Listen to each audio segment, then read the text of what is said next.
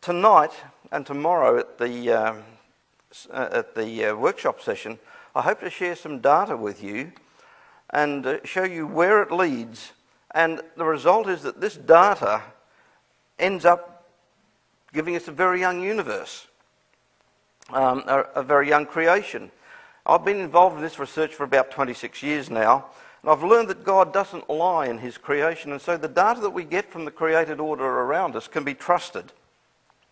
So what I want to do tonight is to start with some basic physics. Now, don't let that scare you. My wife has been training me to talk in simple English, and she's still succeeding, and I have still a long way to go, but we'll just do the best that we can. And tomorrow, in the 3-hour session, there'll be other fields that I'll be talking about in astronomy and geology and so on, with the young universe and the young Earth. So in this first session, I hope to be putting together some pieces of a puzzle, rather like a detective looking for clues. The clues indicate that there are at least 5 anomalies that can't be readily explained by current theories as they stand. Now, what do I mean by anomaly? Let's think that we've got some sort of theory to work, and then some data comes in which disagrees with it. This is totally discordant. What are you going to do? Throw out the data or throw out the theory? This is an anomaly. You've got theory and data not in agreement with each other. Well, for example, if you had a theory that all dogs were white and a black dog came along, what are you going to do?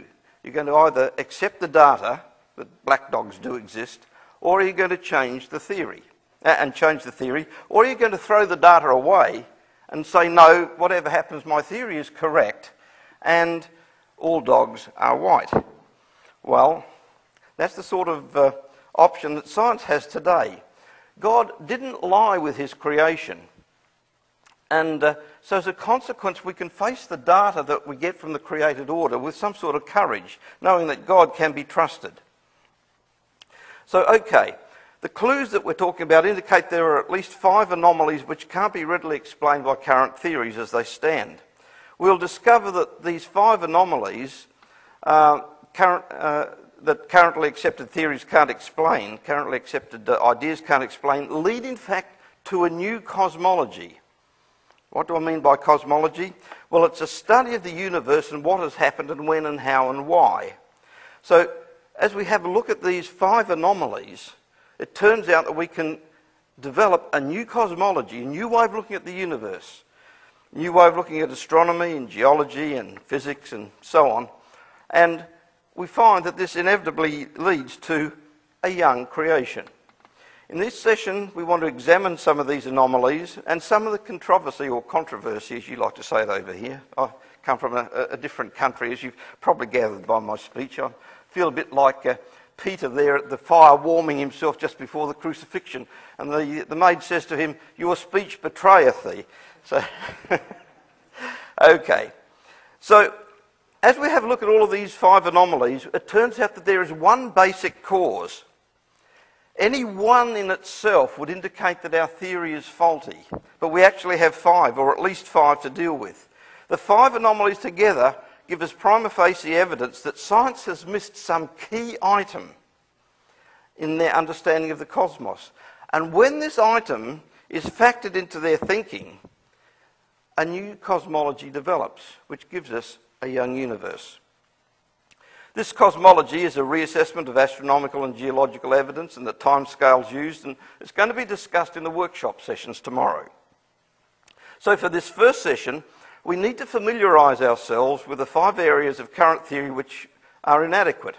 We note to begin that the Hubble Space Telescope supplied a lot of new data and has overturned many ideas.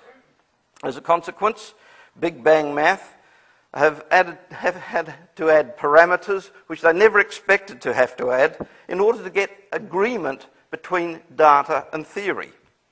In addition, some observation have shown that the further out we go, the more problems we have with the math, with the Big Bang data. Now, because the math, as they have it standing at the moment, fails to explain what we're actually seeing out there. So there's actually a different formula which agrees with the data out there, and this is a warning sign that there is a theory in trouble here. So we need to reassess Big Bang modelling. Now, scientists are not liars. They try to look for the best fit for the evidence, and the evidence does seem to indicate an expanding universe. But the Bible was way, way, way ahead of them, because at least 12 times in the Bible we're told that God created the heavens and then stretched them out. Well, let's look at the evidence that they found which led them to their theory of the universe. And we call it the Big Bang today, a Big Bang or a big expansion. And as it turns out, this evidence, or a lot of it, has been misinterpreted. And they've got themselves into a lot of bother as a result. The whole idea of the Big Bang started in the late 1920s with the discovery of the redshift of light from distant galaxies. Now, some of you may not be familiar with the redshift. Let me take a moment to explain.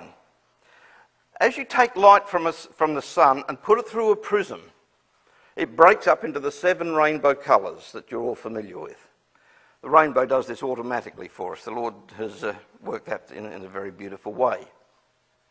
Now, as you have a look at this colour spectrum, as we call it, you have a look at these colours in detail, you find that there are sets of dark lines on them. And these dark lines come from various elements that we have in the sun. Each element has its own characteristic set of dark lines, rather like a barcode. Each element has its own barcode, or spectral lines, if you like. So that when we look at a star, a distant star, and we pass its light through a prism and we get this barcode, these spectral lines, we know exactly what elements are there in that star. So when we look at distant galaxies, we get spectral lines from all of the stars. And the important point is that the further out we look in space, the further down towards the red end of the spectrum, all these dark lines are shifted. And we call this the red shift. And here we have an illustration of what is happening. I think they've taken the line of calcium here. Here's the double line there. Here's our laboratory standard up here on Earth for these dark lines. Notice on this galaxy, the lines are shifted down this way a little more. It's further away. On this one, it's shifted a little bit more because the galaxy is further away again. And on this one, look how far it's shifted from the laboratory standard, which is way back here. This is a very distant galaxy, and those spectral lines, those dark lines, are shifted down towards the red end of the spectrum, the lower energy end, very significantly. Now, the graph of redshift against distance is standard. It shows that the redshift increases with distance in a very precise way. Thanks, sweetheart. Here's the redshift distance graph. What we have here is the redshift coming up along here compared to distance along here. 1 indicates the origin of the cosmos. So see how the redshift is getting progressively greater and greater and greater, very significantly so, the closer that we get to the origin of the cosmos. Now, recent observations by the Hubble Space Telescope show that the graph was actually steeper than expected early on. It was coming up like this. What does the graph mean? Well, it means the further away a galaxy was, the greater is the red shift. Now, they needed to explain why the red shift was in existence. And what they did was to talk about the stretching of the universe. Astronomers thought initially that it was something like a Doppler effect. You're familiar with this. As you are on the highway there and a police car comes screaming up behind you with its siren going, the pitch drops as it passes you and you sort of heave a sigh of relief. And the pitch drops, and so you've got a longer wavelength coming to you as the police car is racing away. And astronomers thought, okay, the same thing is happening with light. These galaxies are actually racing away from us, and the light waves are therefore stretched in the same way as the pitch of the siren drops. And so the redshift values increased with distance. And so if the Doppler approach was followed, it implied that the cosmos was expanding faster at greater distances along here. Therefore, the cosmos expanded faster in the past and got slowed down by gravitational forces. You can understand that if the galaxies were initially racing away, and then you have gravity tending to slow this process happening. Well, Edwin Hubble of the Hubble Space Telescope fame questioned this explanation of the redshift in 1929. He suggested it initially, but he also questioned it. You see, the problem was that the redshift are simply numbers, like 1, 3, or 2.547, something like that. They are simply numbers. But the redshift that you find over here, these are the numbers. These are the numbers. But what you found on that other diagram that we had with the spectral lines being shifted, you actually had a velocity there, talking about the rate at which these galaxies are moving away. And velocity is measured in kilometres per second or miles per hour or something like that. But the redshift is simply a number. 1, 2, 3.54, whatever. So there was a problem. Hubble was not necessarily sure that it was valid to put velocity values against such numbers, but many others accepted the explanation. But there have always been some astronomers who have questioned the explanation, but the majority accepted it. Now, while most agreed that this was the interpretation of the redshift, that is, that the galaxies were racing away, another approach to the data was achieved with the same result. A new mathematical basis for the expanding universe was formulated by a gentleman called Lemaitre in 1931. It was an extension of Einstein's relativity. Einstein's approach was that you had a static cosmos in which the galaxies were racing away from each other, in which the galaxies were moving through it. The universe itself was not expanding, but the galaxies were moving. The problem was that some of these galaxies at the frontiers of the cosmos must have been moving pretty close to the speed of light. This meant that there'd be such forces operating on them that they'd disrupt. And the Lemaitre approach was different. He said that the fabric of space-time itself was actually expanding. And as a consequence, the redshift would follow, because what would happen is that a light wave in transit through space, as space expanded, the light wave would get stretched and become longer and longer the longer it was actually travelling through space. And so this proposed that the light waves were stretched in transit as the fabric of space expanded. Therefore, you can get a redshift this way. Now, this approach is generally accepted by many scientists, but not all. The Doppler expansion explanation has been promoted by the popular press, and some astronomers still hold to it. But the interesting thing is that the math and the equations are still basically the same, no matter which approach you have. So the problem has arisen with the new Hubble Space Telescope results, because they only work if the expansion rate has actually increased with time, not decreased. This took them by surprise. Neither approach predicted this result initially. This was an entirely new development which had to be factored into their equations. But either way, the redshift was the foundation on which the Big Bang was built. And the redshift equations, as I said, were the same in both cases. But a problem surfaced to both approaches in 1976, and it's been with us ever since. This problem threw an entire monkey wrench into the whole idea of this Big Bang. Both approaches predict that there would be a smooth change in redshift with distance.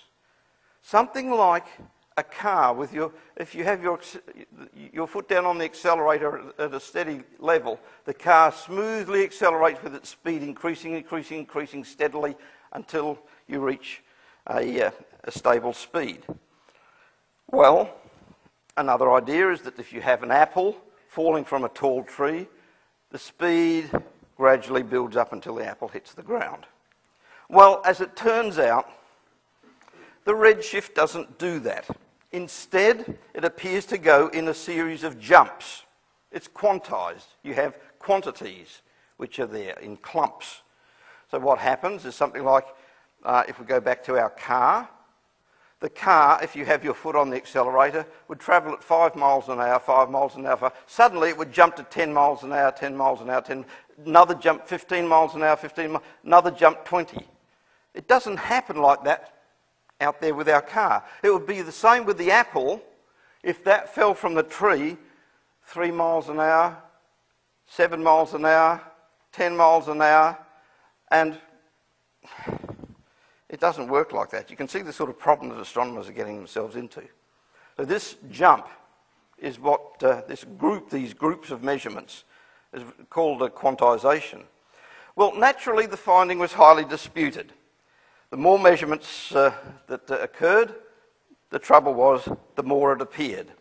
It all started with William Tift, a professional astronomer over in Arizona, back in 1976. And astronomers were aghast at this development because it threatened the whole base on which the Big Bang was resting.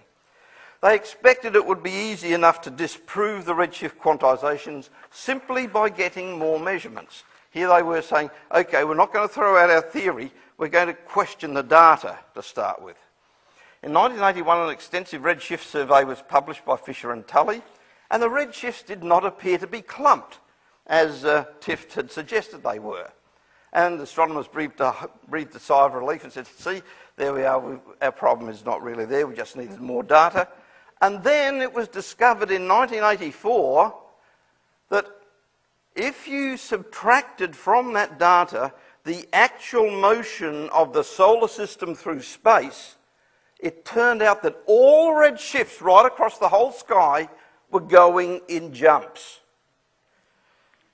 They were quantized. In 1985, well, of course, this was unacceptable. In 1985, two astronomers, Salentic and Arp, were not expecting to find any redshift quantization in their measurements. Instead, it turned up in their study of 260 galaxies. They were looking for something entirely different, and the redshift quantization turned out. In the mid-1990s, Guthrie and Napier set out to disprove it, and ended supporting it with 399 galaxies. They had difficulty in getting some of their work published as a result of this. Now, here is Guthrie and Napier's graph. You have distances out here, and along here you actually have, these are measured in velocities, kilometres per second. And notice here you have systematic peaks where you have the red shift is at a stable level. Then there's this trough here where there's no change in the redshift, then another change there, and so on. And one astronomer pointed out rather boldly and said, rather courageously, one can see at a glance how accurately the troughs and peaks of redshift march metronomically outwards from 0 to over 2,000 kilometres per second. On the 5th and 7th of May in 2003, there were two abstracts in Astrophysical Journal by Morley Bell, who announced further evidence. The second abstract read in part, evidence was presented recently suggesting that galaxy clusters studied by the Hubble Key project may contain quantized intrinsic redshift components that are related to those reported by Tift. In other words, he's seeing the same thing as Tift saw. Here we report the results of a similar analysis using 55 spiral and 36 type 1a supernova galaxies. We find that even when more objects are included in the sample, there is still clear evidence that the same quantized intrinsic redshifts are present. Wow. The issue of the redshift quantization refuses to go away, even though astronomers are still arguing. In fact, it's given astronomers a bad name. They throw out the data and they want to maintain their theories. There's a story which goes something like this. The head astronomer came in from a university to the head mathematician in the university. And he said, I've just made a marvellous mathematical discovery. Oh, said the mathematician sceptically, what is it? Oh, said the astronomer, it turns out that all odd numbers are prime. Oh, said the mathematician. Yes, said the astronomer. 1's an odd number and it's prime. 3's an odd number, it's prime. 5's an odd number, it's prime. 7's an odd number and it's prime. 11's an odd number and it's prime. 13's an odd number and it's prime. Just a minute, said the mathematician. What about 9? You can divide that by 3. Oh, said the astronomer. That is just observational error. Okay. Well, this whole idea of the quantized redshift is fatal to both current versions of universal expansion because it requires that expansion to go in jumps. There's other evidence that the redshift quantization is not a speed or a velocity. As you have a look at the Virgo cluster of galaxies, for example, you find redshift quantization right throughout the Virgo cluster except in the very centre. And there in the centre, the motions of galaxies are so high that it starts to wash out the quantization.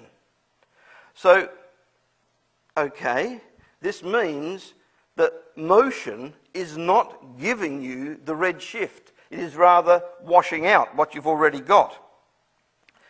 Even worse, they found that some redshift quantum changes cut right through the middle of some galaxies.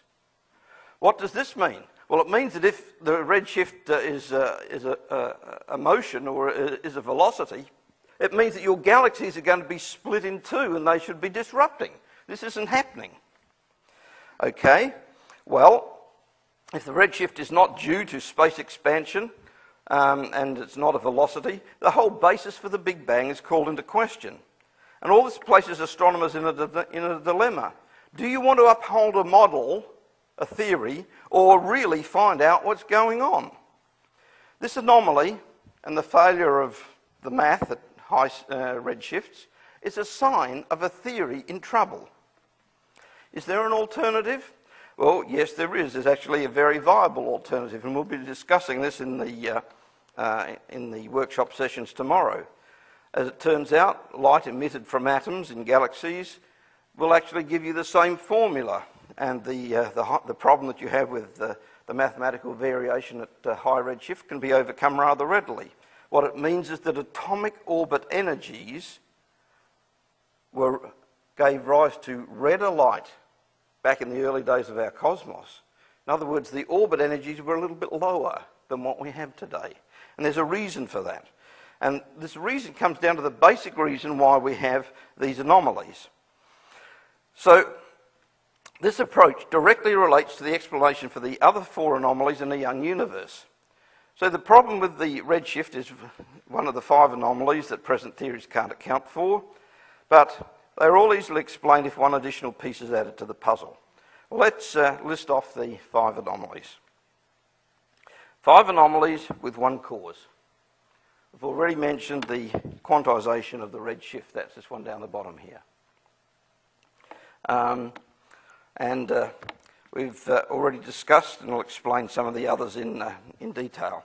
Scientists have been examining the sizes and behaviour of atoms and atomic particles, and they've assumed that they've always behaved in the same way that they're doing today.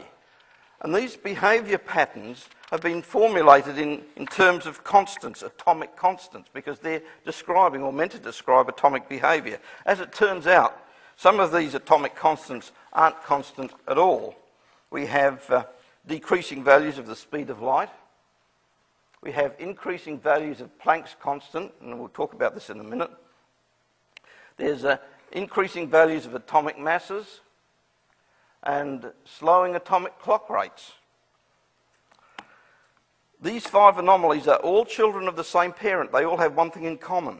The key is biblical. It gives a new cosmology, a young universe, a young earth, and it will be explained in the workshop. But for now, let's refocus our minds on these other 4 anomalies that present problems that theories can't account for. And we start with the speed of light. The speed of light we have here as the shorthand, mathematical shorthand, is the letter c. So if I lapse into mathematical shorthand and say that c has changed, you know that it's actually the speed of light that's changed. Okay. The declining speed of light was a major topic of discussion in the scientific journals from the mid-1800s until 1941. As an example, the astronomer Emi-J. Guri-de-Bray was quoted in the journal Nature on the 4th of April 1931 as saying, and I quote, "If the velocity of light is constant, how is it that invariably new determinations give values which are lower than the last one obtained? There are 22 coincidences in favour of a decrease of the velocity of light, while there is not a single one against it." In the 350 years of the measured values of the speed of light, 16 different methods have been used, and there have been 164 different determinations of its value. It is generally true, with some exceptions, that the measured speed kept decreasing, and this was the cause of the scientific comment. And it was true even when the same method were used, or the same equipment was used by the same person many years later. In fact, we've got 17 examples of this. The later the measurement by the same equipment, the lower was the value of the speed of light. In 1886, Simon Newcomb, in the journal Nature, published on May the 13th, commented that the values of the speed of light obtained by the methods used around 1740 were consistent among themselves, but placed the value of the speed of light around 1% greater than what they were in the 1880s. In 1941, the physicist R.T. Burge, who kept track of all the values of these atomic constants, spoke of the speed of light values obtained by a variety of methods in the mid-1800s. Ironically, some of these methods were used by Newcomb. And Burge acknowledged in the journal Reports on Progress in Physics that, quote, "These older results," including the ones that Newcomb got, "these older results are entirely consistent among themselves, but their average is nearly 100 kilometres per second greater than that given by the 8 more recent results." Here are astronomers and physicists who do not believe in a change in the speed of light, saying, well, the measured values, in fact, have dropped with time. About that time, the physicist N.E. Dorsey stated, "As is well known to those who are acquainted with the several determinations of the velocity of light, the definitive values successively reported have, in general, decreased monotonously." So there was a systematic trend downwards in the measured values of the speed of light that couldn't be denied, and there's a great deal of discussion about it in the scientific journals back in those days, and over 50 articles in one top journal alone. The discussion was all the more impressive because the speed of light was generally held to be a constant. The problem was that if the speed of light was changing, it was going to be potentially disruptive to the new physics that was developing. And it was more particularly the case since some atomic constants were also changing, whereas others were constant. The reasons why were unclear. Burge, who was the keeper of the constants, as I mentioned him earlier, he kept track of these variations right up until 1941, August of 1941. Then something strange happened. He wrote an article in Reports on Progress in Physics on the general physical constants, quote, "with special reference to the speed of light." The introductory paragraph read in part, listen to this: "This article is being written upon request and at this time," his emphasis, upon request. "A belief in any significant variability of the constants of nature is fatal to the spirit of science as science is now understood." This closed the whole discussion. All the changing values of the atomic constants and the speed of light, okay, they're not changing at all. Ignore the data, we'll run with the theory. All the constants were declared constant and physics was not going to be sidetracked. Their theory was going to be intact. So the issue was now buried, but it was not dead. The trend in the atomic data continued. This way of doing things is not science. It's not, at least it's not good science. Science should look at the data. Why was Burge so upset back in 1941? Well, if c was high, if the speed of light was higher, it inevitably led to a chain of reasoning which showed that there was not enough time for evolution. And tomorrow we'll show you how this all works. But for now, they knew that evolution had to happen, and so the speed of light had to be constant. I started investigating the changing atomic constants and especially the speed of light back in 1980. In early 1987, we had an invitation to write a major white paper on the atomic constants for internal review at Stanford Research Institute International, SRI International. It resulted in a 90-page report, The Atomic Constants, Light and Time, co-authored with Trevor Norman and myself. All told, there were 638 measurements of 12 atomic quantities by 41 different methods, published jointly by SRI International and Flinders University in August of 1987. The data trend was compelling. The Professor of Statistics at Flinders University gave us 100% support and asked us to prepare a seminar on it because the whole math department was very, very excited with what we were doing. And around about December of that year, in December 87, V.S. Troitsky from Russia published in Astrophysics and Space Science the evidence that there was a decline in the speed of light over the lifetime of the cosmos, and associated atomic constants were also varying. Pardon me. This was similar to what we had reported. And then someone contacted SRI International and Flinders University and said, "Are you aware of the fact that this research leads to a young universe and is against the theory of evolution?" I was banned from the math department at Flinders University. My co-worker, Trevor Norman, eventually lost his job at Flinders University because of this. In 1993, a Canadian statistician, Alan Montgomery, and a US physicist, Lambert Dolphin, examined all the statistical criticisms which were coming in since 1987 and re-examined the data trends in the 87 report. They published a statistical analysis in a peer-reviewed journal which has never been refuted. What was the conclusion? The conclusion was that the analysis gave full support to the data trends that we had outlined in our 87 report. Since then, a variation in the speed of light has almost become a respectable idea among some astronomers and cosmologists. For example, Moffat in the 1990s, and Ulbricht and Meguijo in 1999, John Barrow in 1999, and many other astronomers stated that many astronomical problems would be resolved if you had a very high value for the speed of light at the inception of the cosmos. Paul Davies followed this up in 2002, and there's been over 50 articles about this ever since.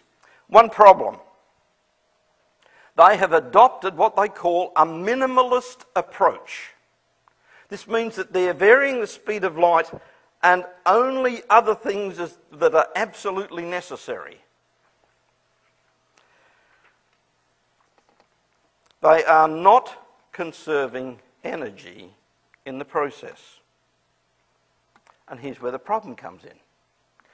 If you're not conserving energy, in the equation E equals mc squared, m is constant, c is going sky high, so the energy from any given reaction must also be going sky high. The work that we had done in the report in 87, and I spent months on this trying to find out what was happening as some quantities were going up, others were going down, some went part way. I juggled my equations around. It turned out that this whole thing only worked if energy was being conserved in the process, so that as the speed of light went higher, atomic masses were lower. And so you actually had a position in which it wasn't a minimalist position, but it was a position in which energy was conserved, and you find that all of your physical and chemical processes remain in balance. These guys are not doing that. And I had a chance to talk with Professor Ulbricht at Davis a few years ago, just after his report came out. And I said to him, "Why are you dropping the speed of light dramatically shortly after the beginning of the cosmos?" He said, "Well, we couldn't get the data to agree with other constants if we didn't do that." I said, "It will work if you conserve energy in the process instead of adopting this minimalist position." He said, "Yes," he said, "we looked at that, but he said, if we conserved energy, we could not achieve all we wanted to do with our theory. Okay, they're not running with the data, they're running with the theory. So, okay. So, with this work which we did in 1987, we'd not isolated the basic cause. What we had was a reason why things were behaving the way that they had, but we'd only have one part of the puzzle. And it turns out that when the basic cause is in place, all 5 anomalies are explained, and the speed of light is only just one effect, although a very important one, but it was not the primary cause of the 5 anomalies. So we come back to the actual fact that the speed of light has been measured as slowing. And in summary, we have this graph of the speed of light behaviour from Burge. Yes, Burge, this is Burge's graph. This is how the speed of light behaved according to Burge, his best possible values. So, okay. So all the data is in the report, and that's available on our website. And the Montgomery Dolphin articles on statistics also demonstrate the reality of this drop by the various methods. Okay, can we have the next slide, sweetheart?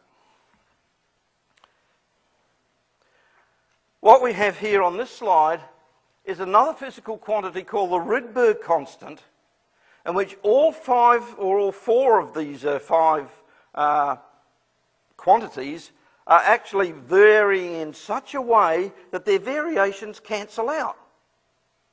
Look what happens to the result.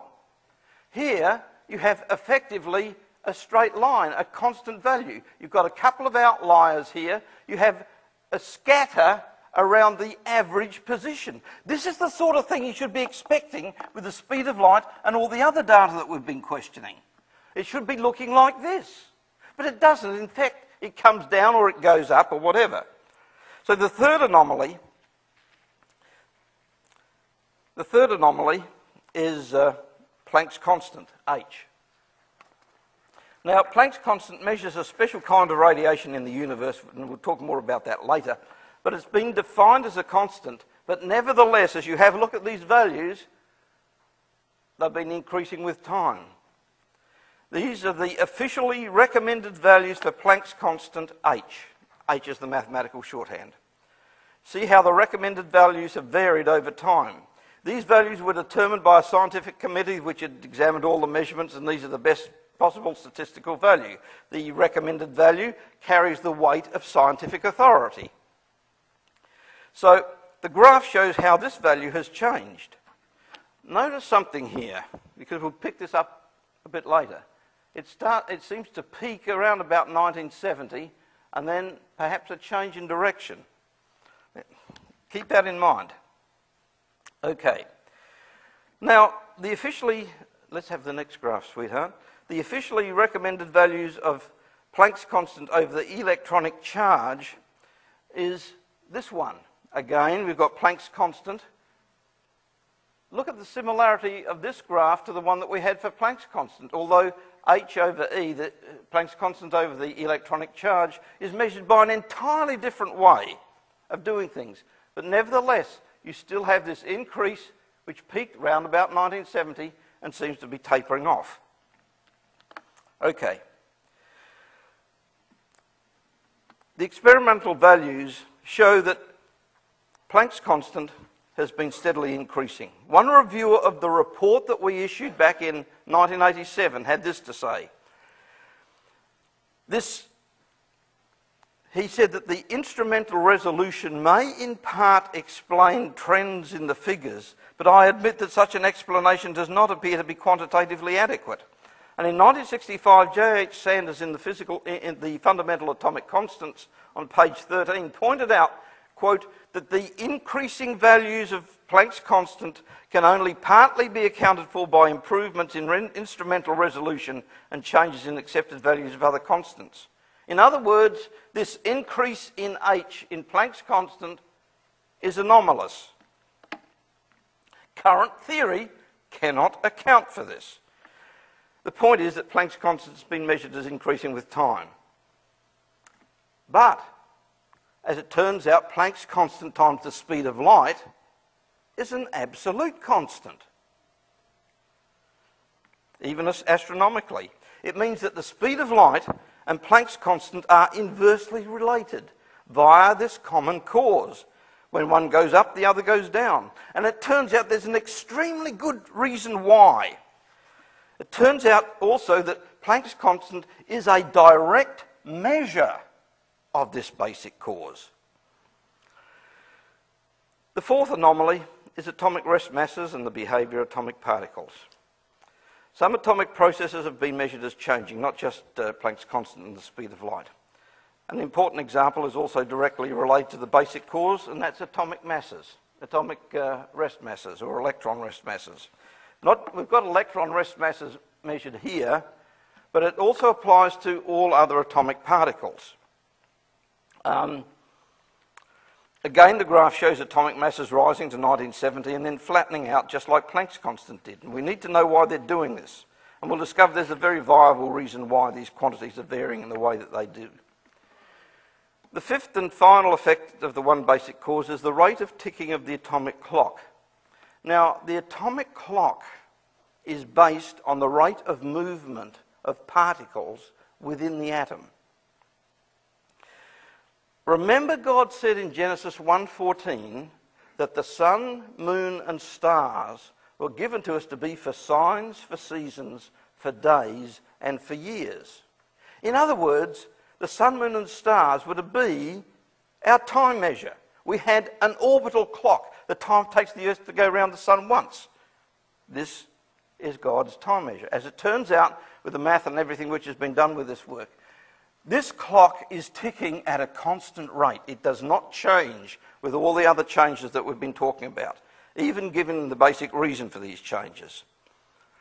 Science, however, in the last part of the 20th century, took the atomic clock as its measure of time because they could get very, very small divisions of time. You get electrons whirring around atoms very, very fast. So you get small divisions of time. You can chop this thing up. And it has been assumed that radioactive dates from the atomic clock are the same as orbital dates. They are assuming that the atomic clock is ticking at a constant rate.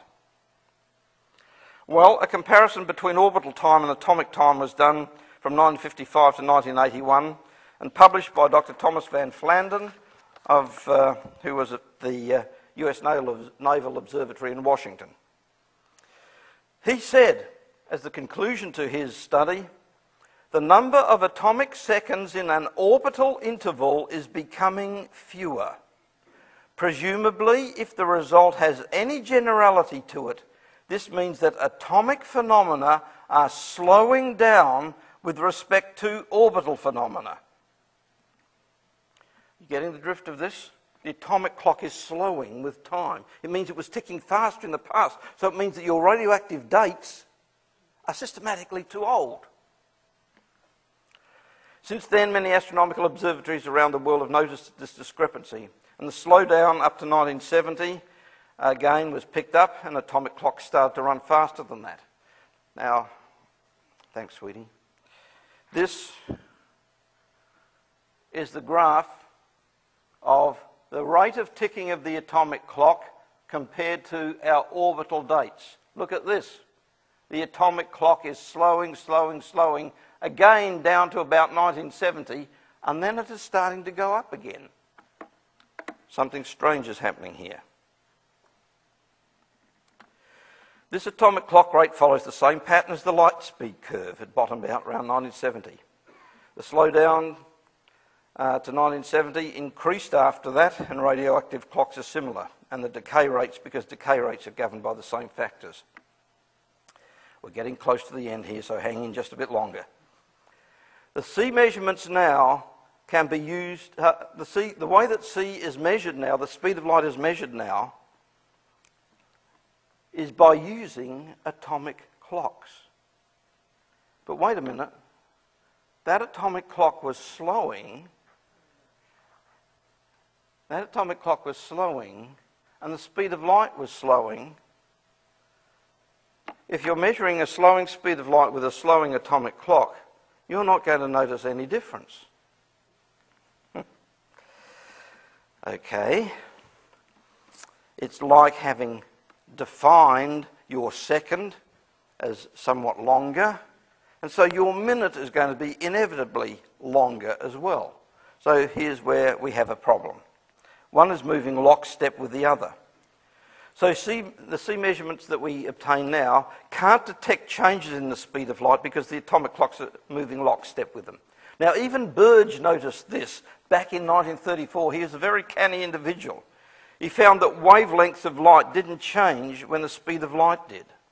And he concluded, if the value of the speed of light is actually changing with time, but the value of wavelength in terms of the standard meter shows no corresponding change, then it necessarily follows that the value of every atomic frequency must be changing. Atomic frequencies are the rate at which the atomic clock is moving, or how fast atomic particles are moving within the atom. So all atomic clocks tick at a rate proportional to the speed of light. And the graph of the speed of light behaviour is basically the same as the rate of ticking of the atomic clock. And since atomic clocks, including radioactive clocks, ran faster in the past, radiometric ages are not orbital ages. The number of times the Earth has gone around the Sun is not the same as the number of ticks on the atomic clock. The two things are measuring time in a different way. Their years are not the same. The atomic clock, the radiometric clock, give ages which are systematically too old. And in the workshop tomorrow, we'll be talking about the mathematical correction that we can apply to the atomic clock. And when we do that, it turns out that all of your radiometric ages, all of the immense astronomical and geological ages, can be fitted into a framework in which we have in the scriptures. And the time problem is resolved. So in summary, 5 separate anomalies are involved, all behaving synchronously. They all have one basic cause. Well, what is the common factor in all of these anomalies? Let's go back to the Bible. Remember how we said initially that God created the heavens and stretched them out.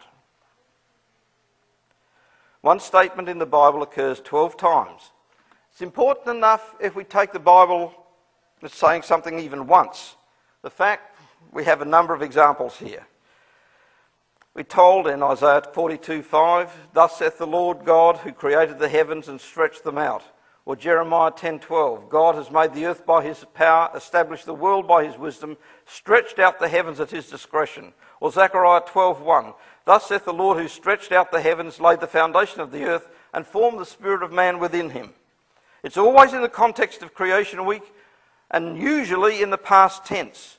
And the Hebrew action implied in all of that is that it's completed an action. So the first point to note from this is the expansion of the universe is already completed. In other words, the universe is not expanding now. It was completed at the end of creation week. In other words, we have a static cosmos. Now, this disagrees with majority astronomical opinion. But there is a number of minority astronomers who hold that we do have a static cosmos, such as Nalika and Arp. In 1993, they pointed out that a static cosmos will be stable and will not collapse, but there will be slight oscillations of the cosmos. And we'll talk about this in detail tomorrow, but that is why we have this change in direction for the atomic constants in 1970. And this is in full agreement with the Bible, full agreement with the quantized redshift and other observational evidence that will be mentioned later. But let's return to the scriptural statement that God expanded the heavens. How does this cause the 5 anomalies that we've mentioned? To understand, we need to dig just a bit deeper. And let's see what's happening as the vacuum of space was stretched out. If I take a rubber band and stretch it so I can hit the person in the back seat there, I've actually added energy to the fabric of the rubber band. If I blow up a balloon and let it go, you know what happens. I put energy into the fabric of the balloon. When God expanded the heavens, he put energy into the fabric of space, the vacuum of space, in the same way that energy has gone into the fabric of the balloon or the rubber band. But isn't space empty? Next one, love. Isn't space empty? Not really.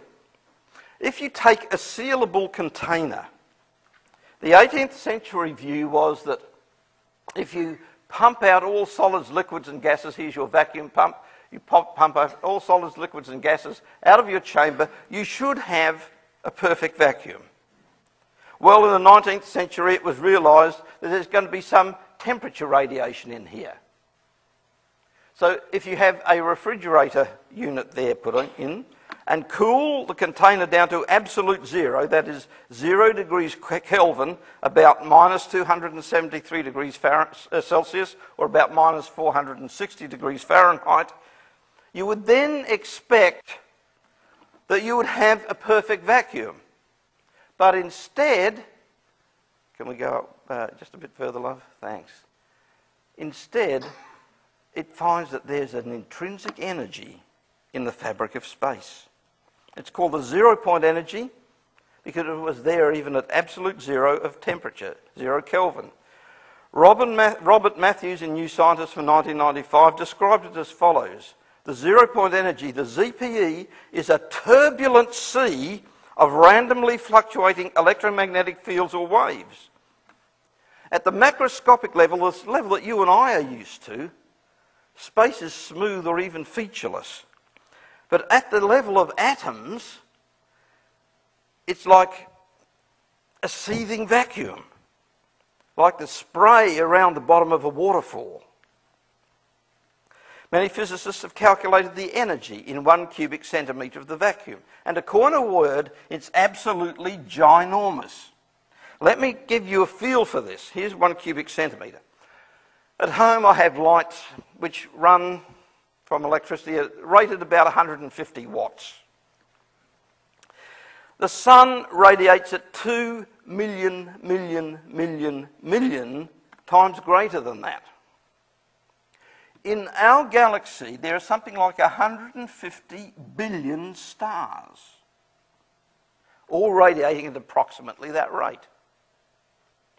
If you had all of our galaxy of stars radiating at that rate for 1 million years, that is the energy in 1 cubic centimetre of free space. And that is maintained for 20 billion light years in every direction.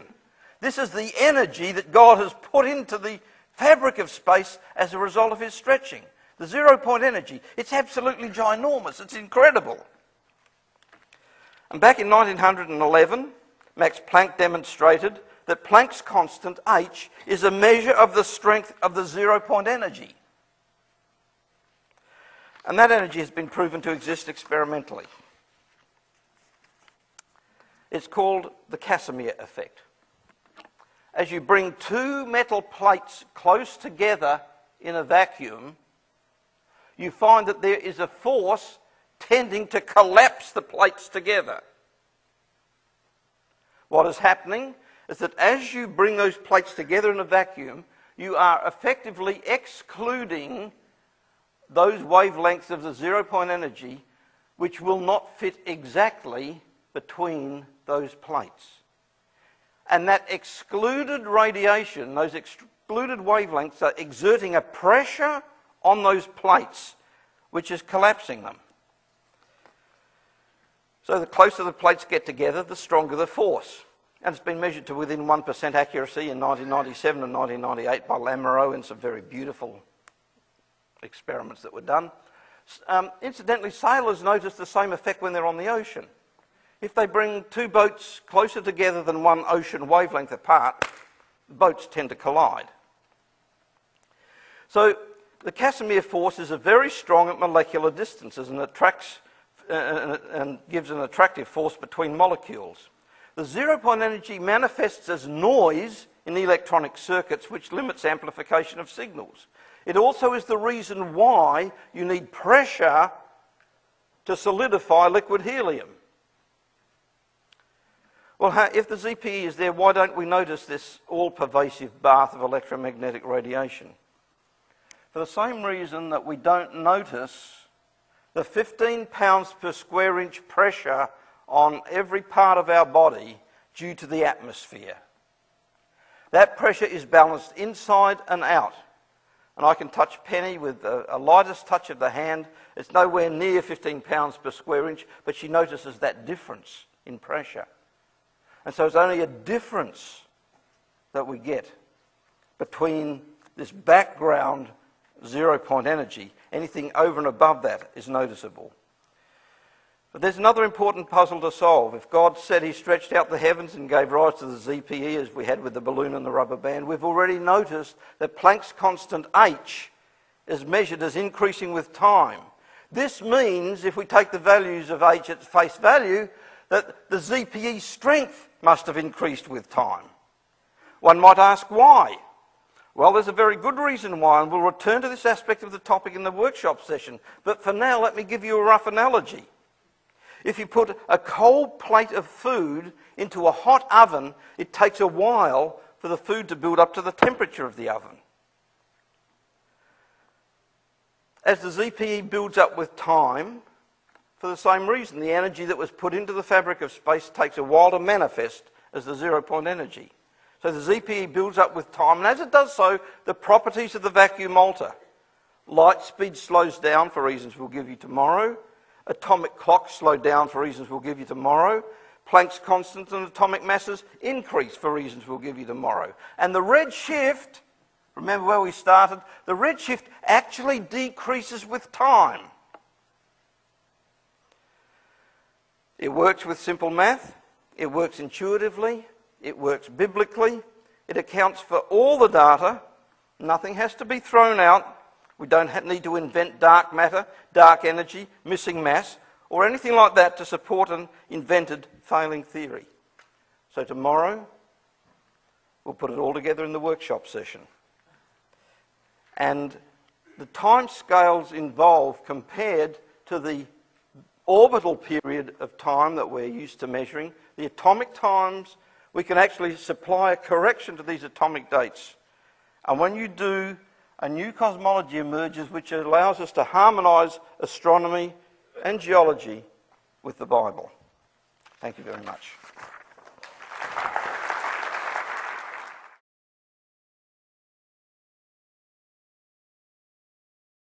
Today, which are fairly new, but they're based on data. And this is what I think is made very different from a lot of the other researchers in any field. I used to edit for both evolutionists and creationists. Barry is the only author, the only researcher I ever edited for who did not go very first and then try to cram the data into it. He has gone data first to find out where it leads, and it took an enormous amount of faith for him to do this, and that's faith in God, to think that God did not lie in his universe. He didn't have to be afraid of the data. He was willing to go and see where it led. I'm very proud of my husband, and so Barry Setterfield. Thank you.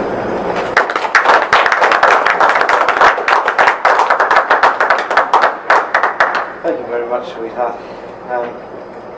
This afternoon is in three sections, three approximately 1 hour sections. First of all, we'll briefly review what we did last night. So you'll see, sort of catch you up as to what was happening last night. We'll move on from there to solve all those riddles and come down with some final conclusion about this, which will allow us then to talk about astronomy and geology and the time frames involved in those processes, and how everything happened in 6 literal days. Yes, we've got experimental proof as to how this all occurred in 6 literal days, the creation, and then how geology can be accounted for on the same basis. So astronomy and geology will be the two final sections this afternoon, but the first section is catching up on what we did last night and moving on just one stage further from that. So last night we were talking about stretching the heavens, a new cosmology, and we were talking about the importance of the 5 anomalies that we had listed up on the board at that stage. And the examination revealed that all 5 anomalies had one basic cause which must be factored into our scientific thinking. And when this is done, a new cosmology emerges, and the billions of atomic years can be corrected and the time problem is resolved. So the first anomaly that we'll refocus our minds on today is the decreasing values of light speed. Here's the values of light speed given by Burge, who, as you remember, was the official keeper of the constants. Speed of light has successively dropped with time, and Burge didn't believe that the speed of light had changed, but these were the measurements that the best corrected measurements that he could come up with for the speed of light, and he admitted that there was a change there which was greater than the error bars in the measurements. Yes? What are those numbers? Can't read on the... Those numbers up here? Yes. These are in 299,850 kilometres per second. These are kilometres per second up here. It goes up to 300,000 kilometres per second, and down to about 2997, something like that, 299790 kilometres per second. Yeah, exactly per year. And that change has occurred. We had, this was 1940 and this one was 1870. And as you go back before the 1870s, the values that they were getting were even higher than that again. In fact, there's been something like a 1.5% change in about 350 years. So it's something which is quite significant. Now, that's the graph of Burge's recommended values. You compare that, thanks sweetie, with the next graph, which is the Rydberg constant, which is an absolute constant. And there we find that measured values are scattered around a fixed value. No matter what your error bars were, this is pretty normal. This is the sort of scatter you expect. You have a couple of outliers, which is typical statistically, but there's no statistical trend in that. And that is so different from what we were getting with the speed of light. You had 16 different methods of measuring the speed of light. Each method considered as a whole had the trend down. In some cases the trend was shifted into a lower set of values, in others it was in a higher set of values. But the trend was still there. And when you put all the values together, it was still apparent that there was a trend. And so we come to the recommended values of Planck's constant H. And Planck's constant H is a measure of the jiggling of subatomic particles, which gives some sort of indefiniteness as to their position. And so here's the values of Planck's constant trending up with time and cooling over around about 1970, as we pointed out last night. Again, this is not a scatter around a fixed point. You can obviously see a trend here. Yes? I can't quite make out the numbers on this graph either. Same dates on the bottom? This one is, let me see, 1930 to 2000, and we have, what is it? 6.021 to up to 6.627. Thank you. Can that be focused? We're trying. You can get the bottom in focus and the top probably is not there.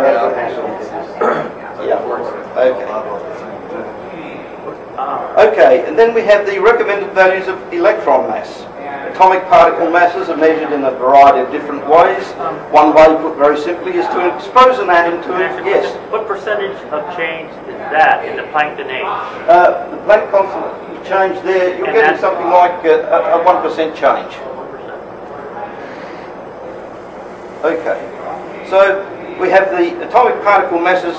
One way of measuring them is simply to expose an atom to a magnetic field and see how much of an increase is necessary in that field to change the spin of an electron. So you have to overcome the electron's mass to get it to spin in the opposite direction. And there's a way of measuring this using a spectroscope. And the graph of atomic rest masses or electron masses, again, that's that one. Great, thanks, Willie. Again, is trending up and curving over again around about 1970 there. Then we have atomic time slowing compared to orbital time. The slowing rate of ticking of atomic clocks compared to orbital clocks was picked up by Van Flandern, who did the pioneering work back there in 1980, 84. And what we have here, other observatories picked up this work, and yes, from the date here is 1900 up to 1995, notice here the trend. This is the atomic clock rate of ticking. Okay, it's been slowing, came right down to about 1970, and then started climbing again.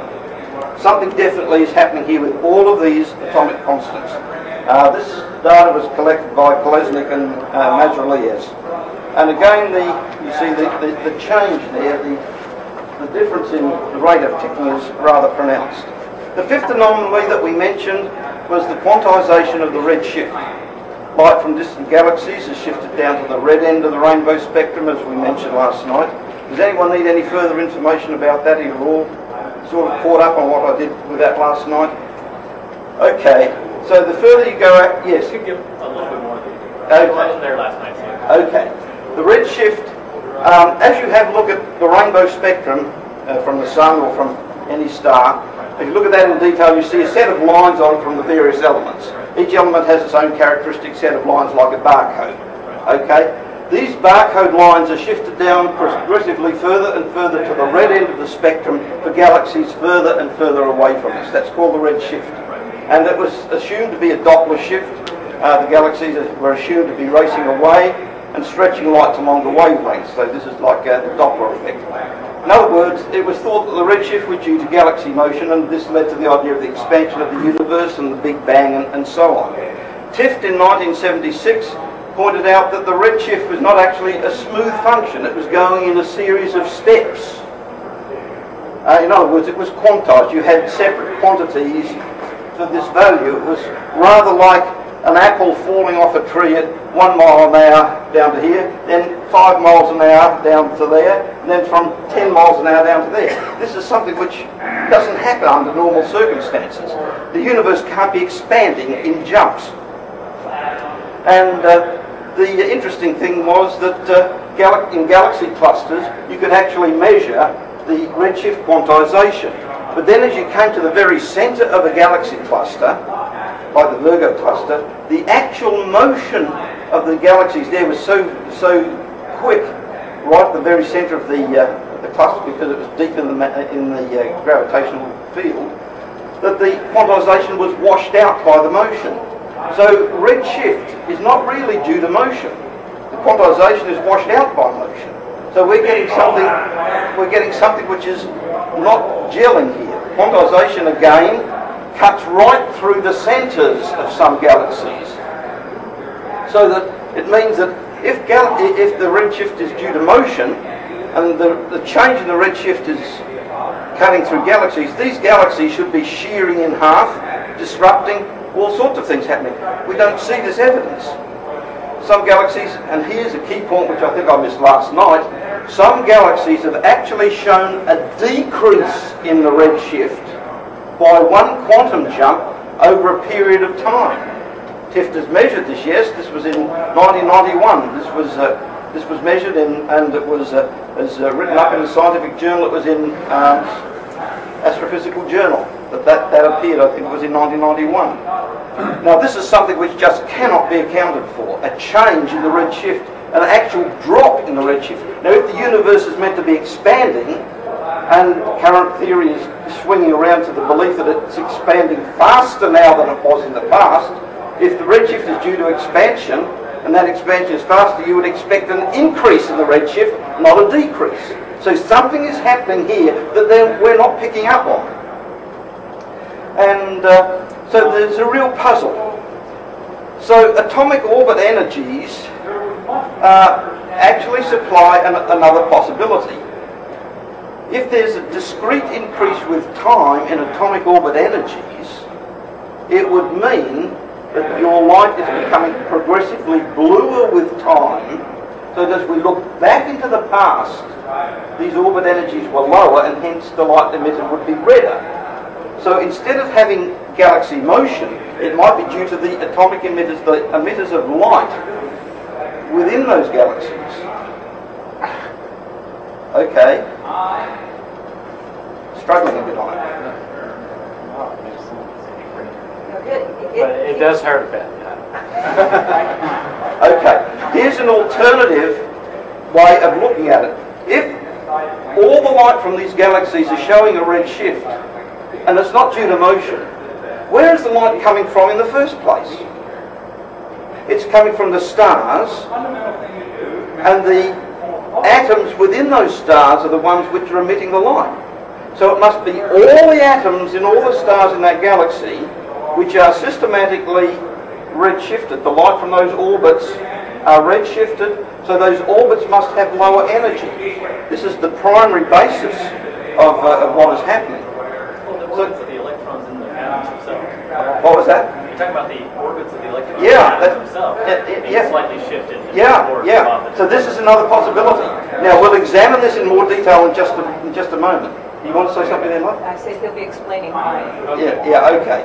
So we have these 5 anomalies, all the children of the same parent, all have one thing in common. And as I mentioned before, the key is in the Bible. The statement which occurs in the Bible 12 times is that the Lord created the heavens and stretched them out. There we have some of the references there. And as we look at these references, it's always in the context of Creation Week, and it's always, except in 2 cases, in the past tense. So it means that this stretching out of the heavens is over and done with. It's completed, it's finished. The first thing to notice from this then is that the universe is not expanding now. We have a static universe. Yes? That's a question about the meaning of this word stretching, because one meaning of stretching would just be laying something out without time in any way. Stretching here seems to, this word implies some kind of tension. It implies an elasticity, a sort of a tension in there. Yes, yes. You've got the Lord actually pulling things apart. So, and as I say, this idea of a static cosmos goes against the majority of astronomical opinion. But there is a minority opinion which says yes, a static cosmos is stable against collapse, as Nalika and Arp pointed out in 1993. But they said an oscillation will occur, a slight oscillation will occur. Now, this is in full agreement with the quantized redshift and the Bible. And so the actual cause of the redshift and how it links with the other anomalies we'll discover shortly. But let's return to this scriptural statement. And as we mentioned last night, that if you stretch out a rubber band so that you can fire it at someone or do whatever you want, hit the camera with it, you're actually investing the rubber band, the fabric of the rubber band, with an energy, a tension, an energy. If you expand a balloon, blow up a balloon, the same thing is happening. You're putting energy into the fabric of the balloon. So when you release it, the balloon goes fast, slows down, and then stops. So this potential energy that you put into the fabric of the balloon or the rubber band can be expressed as a kinetic energy, the energy of motion, as it travels. Now God said He stretched the heavens. And if God not only increased the size of space at the beginning, but invested it with an enormous amount of energy, which is what is sort of implied by the statements we're getting here, physically, where is all that energy? It's in what we call the vacuum of space, in the same way it was in the fabric of the rubber band. But isn't space empty? Well, not really. The idea back in the 18th century was that if you got a sealable container, had a vacuum pump, and pumped out all solids, liquids and gases out of that container, they thought you would have a complete vacuum. And then in the 19th century it was realised that there would be temperature radiation in there. So okay, what you now do is to put a refrigerator onto the unit there and cool this thing down to 0 degrees absolute, 0 degrees Kelvin, which is minus 273 degrees Celsius, or about minus 460 degrees Fahrenheit. And they found that there, at absolute zero of temperature, you still have an intrinsic energy in the fabric of space. It's called the 0 point energy because it's there at absolute zero of temperature. Robert Matthews, a New Scientist in 1995, described it as follows. The ZPE, the 0 point energy, is a turbulent sea of randomly fluctuating electromagnetic fields or waves. at a macroscopic level, the level that you and I are used to dealing with every day, the size of chairs and human beings and so on, space is smooth and even featureless. But at the scale of atoms, you find the zero-point energy is absolutely very active. You find that it's called the seething vacuum. And the size of this energy is absolutely ginormous because, as we pointed out last night, it's something in 1 cubic centimetre of free space. If you have all the stars in our galaxy, that's 150 billion of them, like our sun, and the sun is radiating something like 2 million times more than what we're getting from our lights here. 150 billion stars radiating like our sun for 1 million years is the amount of energy in 1 cubic centimetre of free space. And this is absolutely incredible. And this is maintained for 20 billion light years in every direction. This is the energy that God put into space when he initially expanded it out. And back in 1911, Max Planck demonstrated that Planck's constant, that we saw on the board here, is a measure of the strength of the ZPE, the zero-point energy. And this energy has been proven to exist experimentally by the Casimir effect. And here's the Casimir effect diagram. What happens is that if you bring two metal plates very close together in the vacuum, you effectively exclude the wavelengths of the zero-point energy that will not fit exactly between the plates. And as a consequence, those excluded wavelengths are exerting a pressure on the plates which is pushing them together. And the closer your plates come together, the greater that force is called the Casimir force. And it was proven to exist experimentally back in 1949, and it was measured accurately in 1997 by Lamoureux in a beautiful series of experiments. Now, sailors notice a similar effect out on the ocean where you have two boats close together. Yes? That amount of energy in a cubic centimetre? In a cubic centimetre, yep. This kind of energy is equivalent to all the light energy in the universe? It's equivalent to all of the stars in our galaxy shining for 1 million years. Okay. And that's where is that cubic centimetre located? Right here, any cubic centimetre. But this is maintained right throughout the whole of the cosmos. Okay. And so this is the energy that was put in as a result of this stretching, this tension, which God put into space. There are a lot of people who are trying to figure out how to get this energy to work for us, but you can't unless you've got an energy differential. You can't. So it's the same everywhere. It's the same everywhere, so you can't get it to work for you unless you have an energy differential, unless you have a cold sink where you can dump that energy and get it to work for you. Since it's isotropic, it's everywhere. You don't feel it like you don't feel air pressure on you. But what is it and how do they measure it? It's, well, the Casimir effect is one way of measuring it. The jiggling of atomic particles is another way, because if you suspend an electron in a vacuum, for example, it's impacted by the waves of the zero-point energy, hitting it from all directions, and it jiggles around like this and does a jitter motion. And we'll talk about that in just a minute. So there are a number of ways of measuring this. Is it also true that those that speak of strings and string theory talk of the vibration of the strings and somewhat related to this? The vibration of the strings is not directly related to the ZPE. String theory goes in a slightly different direction to what we're doing. I don't want to take them on a tangent. You mentioned vibration. Right, no, this vibration is something intrinsic to all atoms. But it's different from the vibration that we have in string theory. Okay. So, as you bring these plates closer together, the force is greater, and at the scale of atoms and molecules, you find that there's this tremendous force which is pushing atoms and molecules together, and this is known as the van der Waals forces in chemistry. And sailors notice a similar effect. The distance between two boats, if that's less than one ocean wavelength, the boats tend to collide, and you have the same effect happening there. The reason that the other manifestations of the ZPE is the reason that you need pressure to solidify liquid helium, because the jiggling of the helium atoms is so great that unless this jiggling is overcome by pressure, you can't get helium to solidify.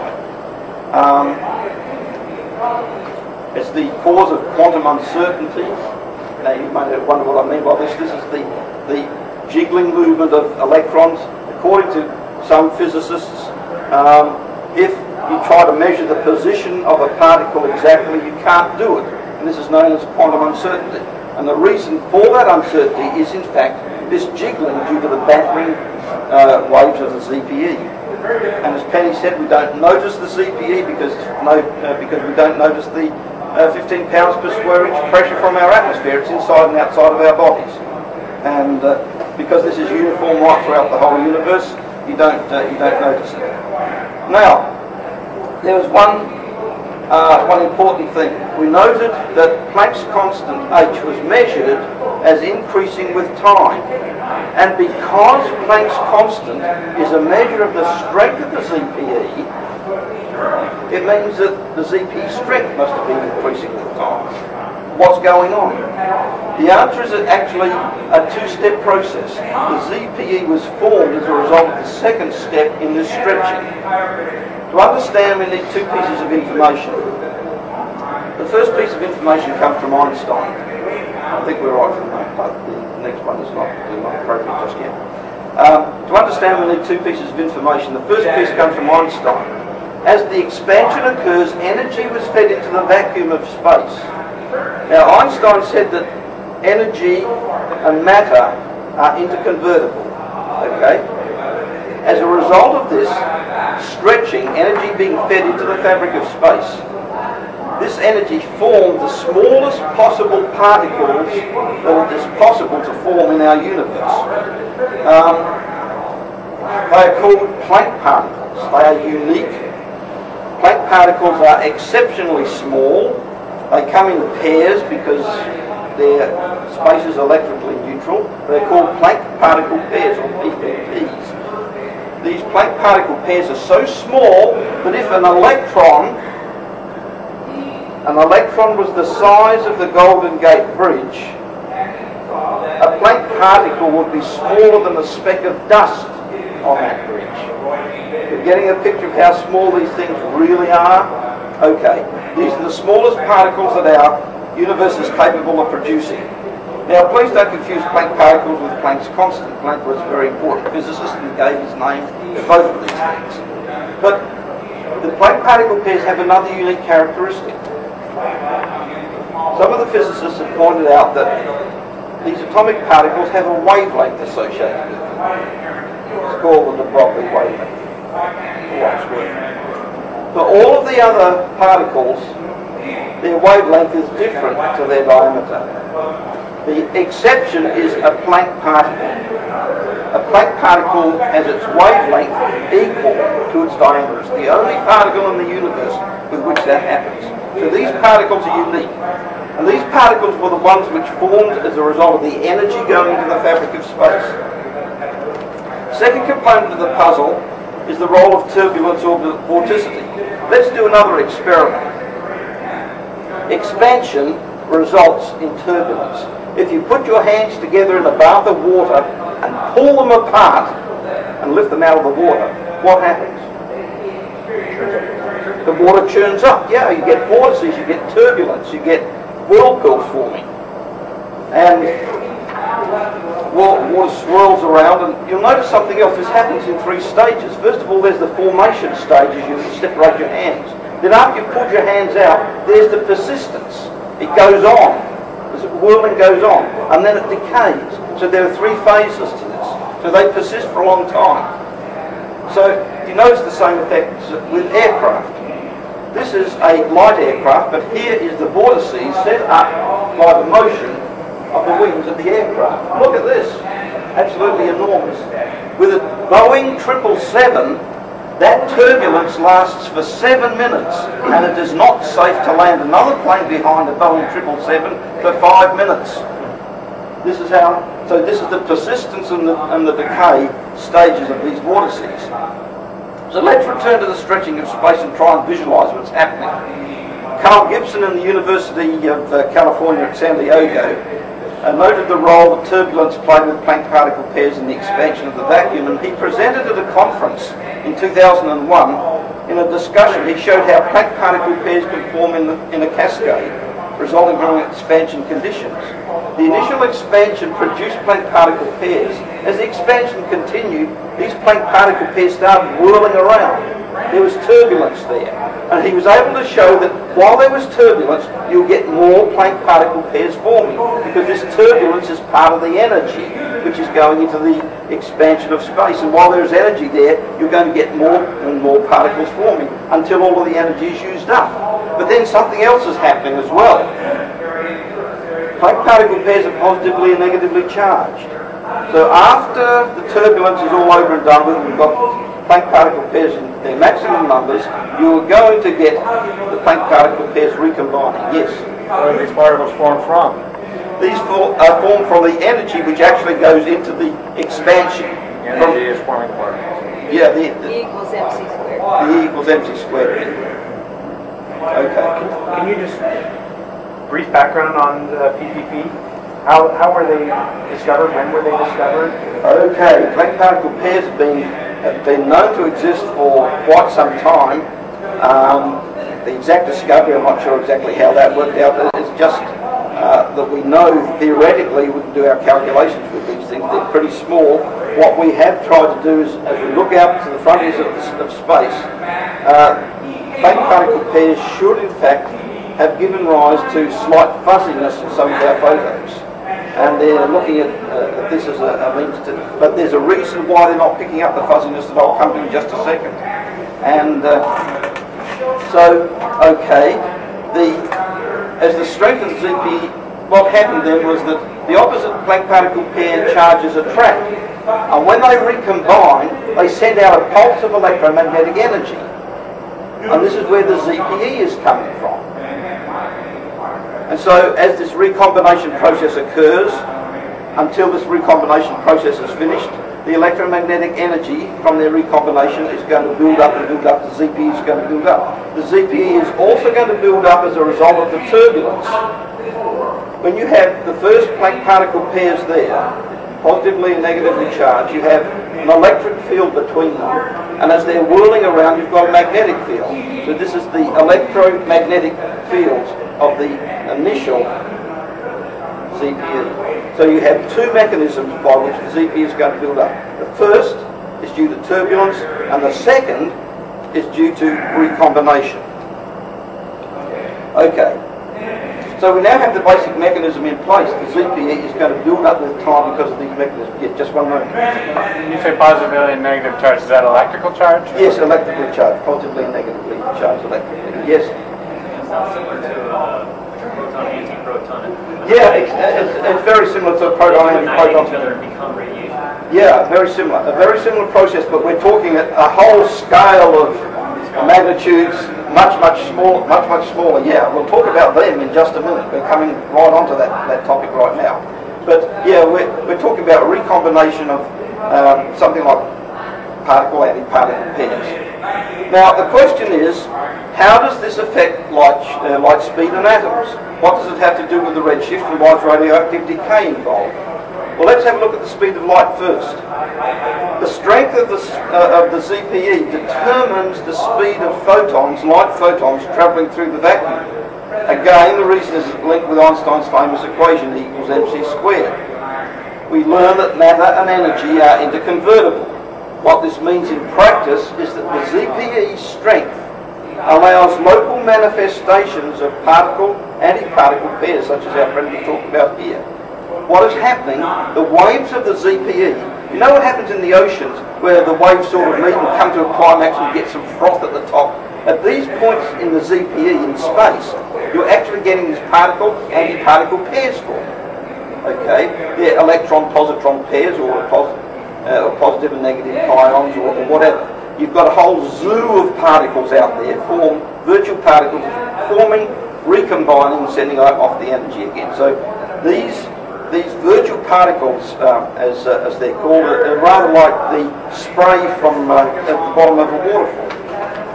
And these are giant particles compared to the Planck particle pairs that we were talking about. They flash into and out of existence, these virtual particles, and space is continually filled with their incessant coming and going. And this is why space is sometimes called the seething vacuum. Now, remember that God invested space with this energy when He stretched it. That potential energy has been converted into active or kinetic energy by the ZPE. And that increasing ZPE means that more and more virtual particle pairs are forming within each small volume of space, within a fixed volume of space at a given time. What that means is that photons have an increasing number of virtual particle pairs to negotiate as they travel through the vacuum. In any one small part of the vacuum, you have literally billions of these virtual particles. As a photon of light goes through, it hits a virtual particle, it's absorbed, the particle recombines, the photon is re-emitted, goes on its way, hits the next particle, things combine, goes on its way. So you have something like a runner going over hurdles. You've got, if you have a straight 100 yards to run, you can do it in a pretty fast time, something like 9 seconds or 8 seconds. If you have a number of hurdles to go over, it's going to take you longer. The more hurdles you have, the longer it's going to take you. And this is what's happening with the speed of light. Between the hurdles, it's going at the same speed. But the problem is, every time it goes over a hurdle, every time it is absorbed by a virtual particle, it takes a finite time for that thing to recombine and re-emit the photon and for the thing to go on its way. And you've got billions of these events happening in just a very, very small segment of space. So, okay, these tiny amounts of time add up and actually end up measuring the difference in the speed of light. And this is what the experimenters have been measuring over the last 300 years. The ZPE strength has been increasing, so the speed of light has been decreasing because you have more virtual particle pairs for the photon of light to negotiate as it goes through space. Now, we recall that we spoke of Planck's constant H increasing at the same time as C was decreasing. Planck's constant was increasing, speed of light decreasing. Yes? So is this increase in ZPE related to increase in entropy? Is that... Not directly. Not directly, no. Entropy, it's not no. The simple answer is no, it's not directly related in that case. But entropy has to do with the evening out of temperature. Right, it sounds like that's what you're talking about, sort of the evening out of energy in the universe. This is a building up of kinetic energy due to electromagnetic combining and recombining. okay. Now, Planck's constant was a measure of the strength of the ZPE. And Planck's constant was measured as increasing with time. But the speed of light was measured as decreasing with time. So that Planck's constant time, the speed of light, turned out to be an absolute constant when we do our measurements. And now you can see why. One's increasing and the other is decreasing exactly for the same reason. When you put them both together, you get an absolute constant as a result. So H times C in the physicist's equation, Planck's constant time the speed of light, is an absolute constant, and it is right to the frontiers of the cosmos. We've measured it to 1 part in 100,000, and it's absolutely constant. Well, so the increase in the ZPE is the root cause of atomic behaviour, and it solves the redshift anomaly in increasing atomic masses. So why should atomic masses increase then if the ZPE is increasing? Well, it depends what you call by mass. Physicists have looked at this problem for quite some time.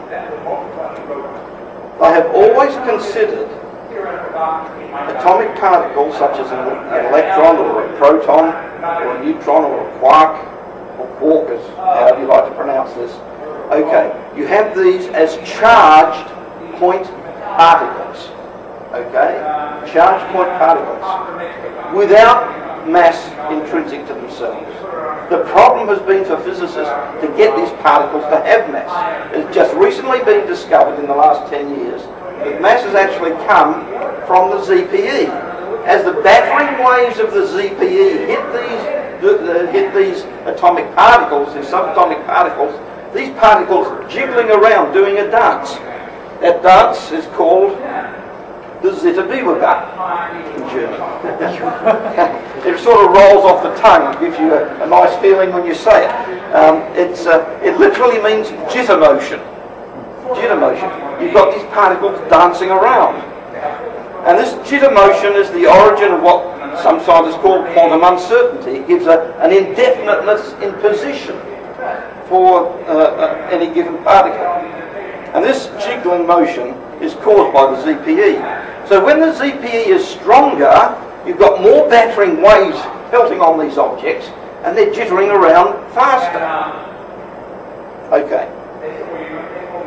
What is happening is that these particles have been given a kinetic energy of their own, a kinetic energy which they didn't have before, by the ZPE. And this energy can be measured, can appear as mass.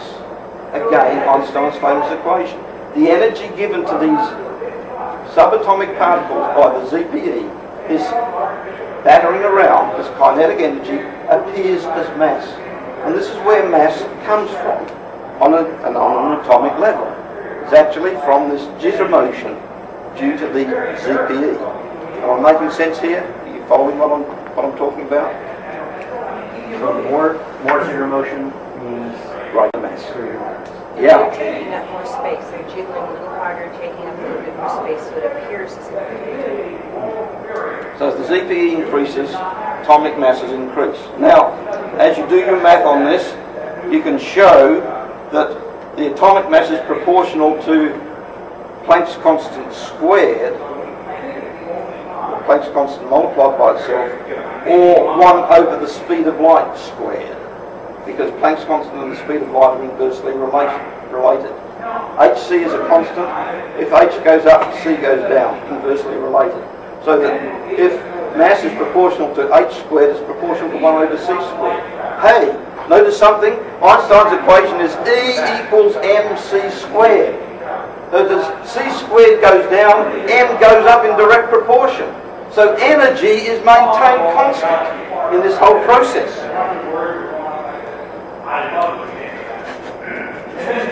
So when the ZPE is lower and C is higher, the energy generated by a given atomic process is not going to be greater. So you're not going to blow your universe to smithereens when you have a very high value for the speed of light. And this leads on to the behaviour of atomic clocks. Energy again is conserved in atomic processes. So consider electrons in their orbits or nucleons in their orbitals in the nucleus. Kinetic energy is conserved, so that if their mass increases, their velocity must decrease. So the velocity of electrons in their orbits or nucleons in their orbitals can be shown to be proportional to the speed of light. So as the speed of light drops, because of the ZPE, because the speed of light drops, so does the velocity of the particles in their orbits. And the velocity of particles in their orbits is the way that the atomic clock works. So that the atomic clock is going to tick more slowly because atomic masses have increased, and as a consequence, atomic clocks are ticking at a rate proportional to the speed of light. The whole thing fits together. And this is another way of looking at this, is the radioactive decay. Creationists have done an excellent job with many of the problems that radiometric dating has. However, we do have a lot of concordant dates, and I have a friend who is a creationist who's actually in a radiometric dating laboratory, and he does this job. And he points out that there's something like an 80% consistency rate in this. So we do have a problem that's got to be addressed. And with zircon crystals, it's perfectly possible to explain what is happening with the changing ZPE, for example. All equations relating to radioactive decay have either Planck's constant in the numerator or the speed, or Planck's constant in the denominator, or the speed of light in the numerator. And when you look at this, it means that as the speed of light slows down as the ZPE increases, the rate of radioactive decay is also decreasing. An increase in the ZPE means a slowing rate of radioactive decay. So atomic clocks and radioactive decay all sort of tick in the same way. Your radioactive decay is proportional to the speed of light. So it's important to understand then what happens with atoms in the ZPE.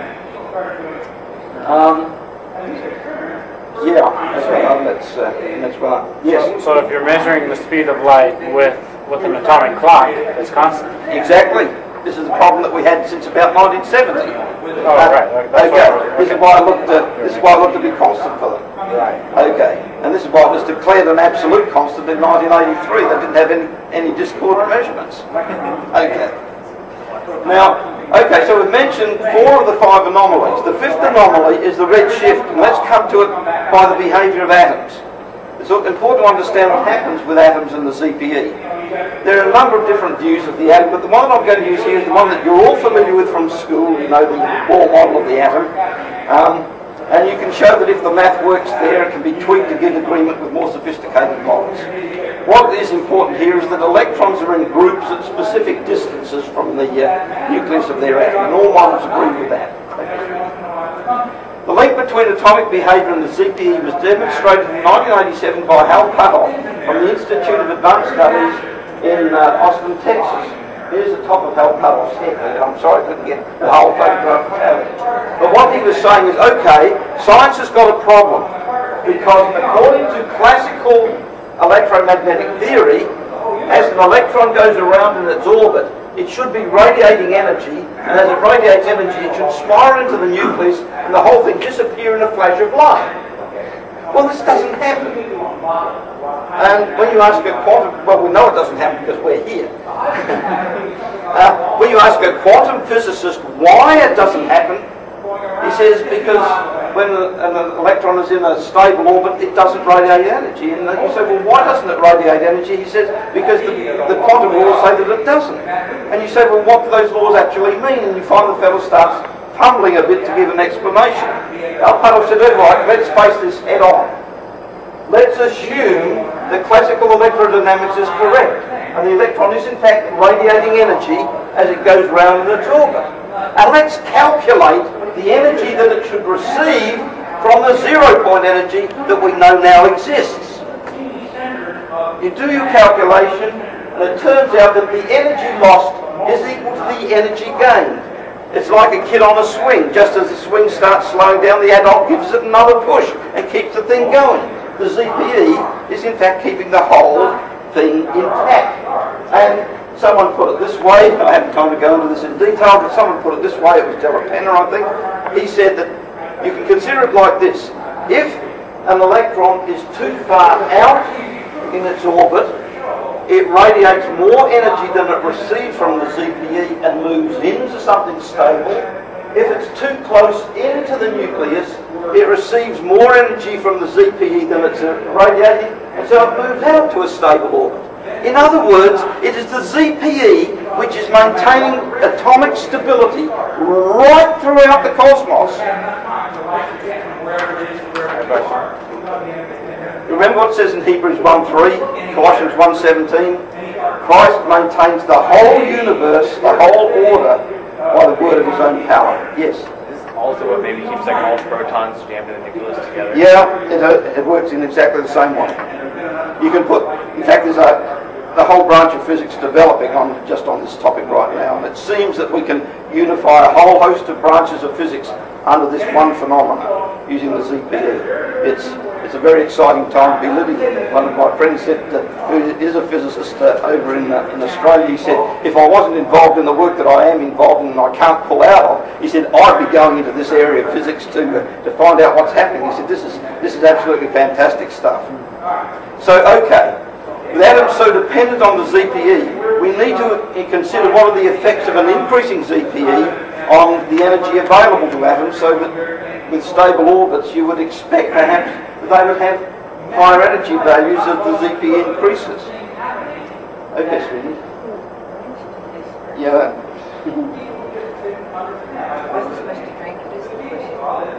Yeah, I want to trick it too.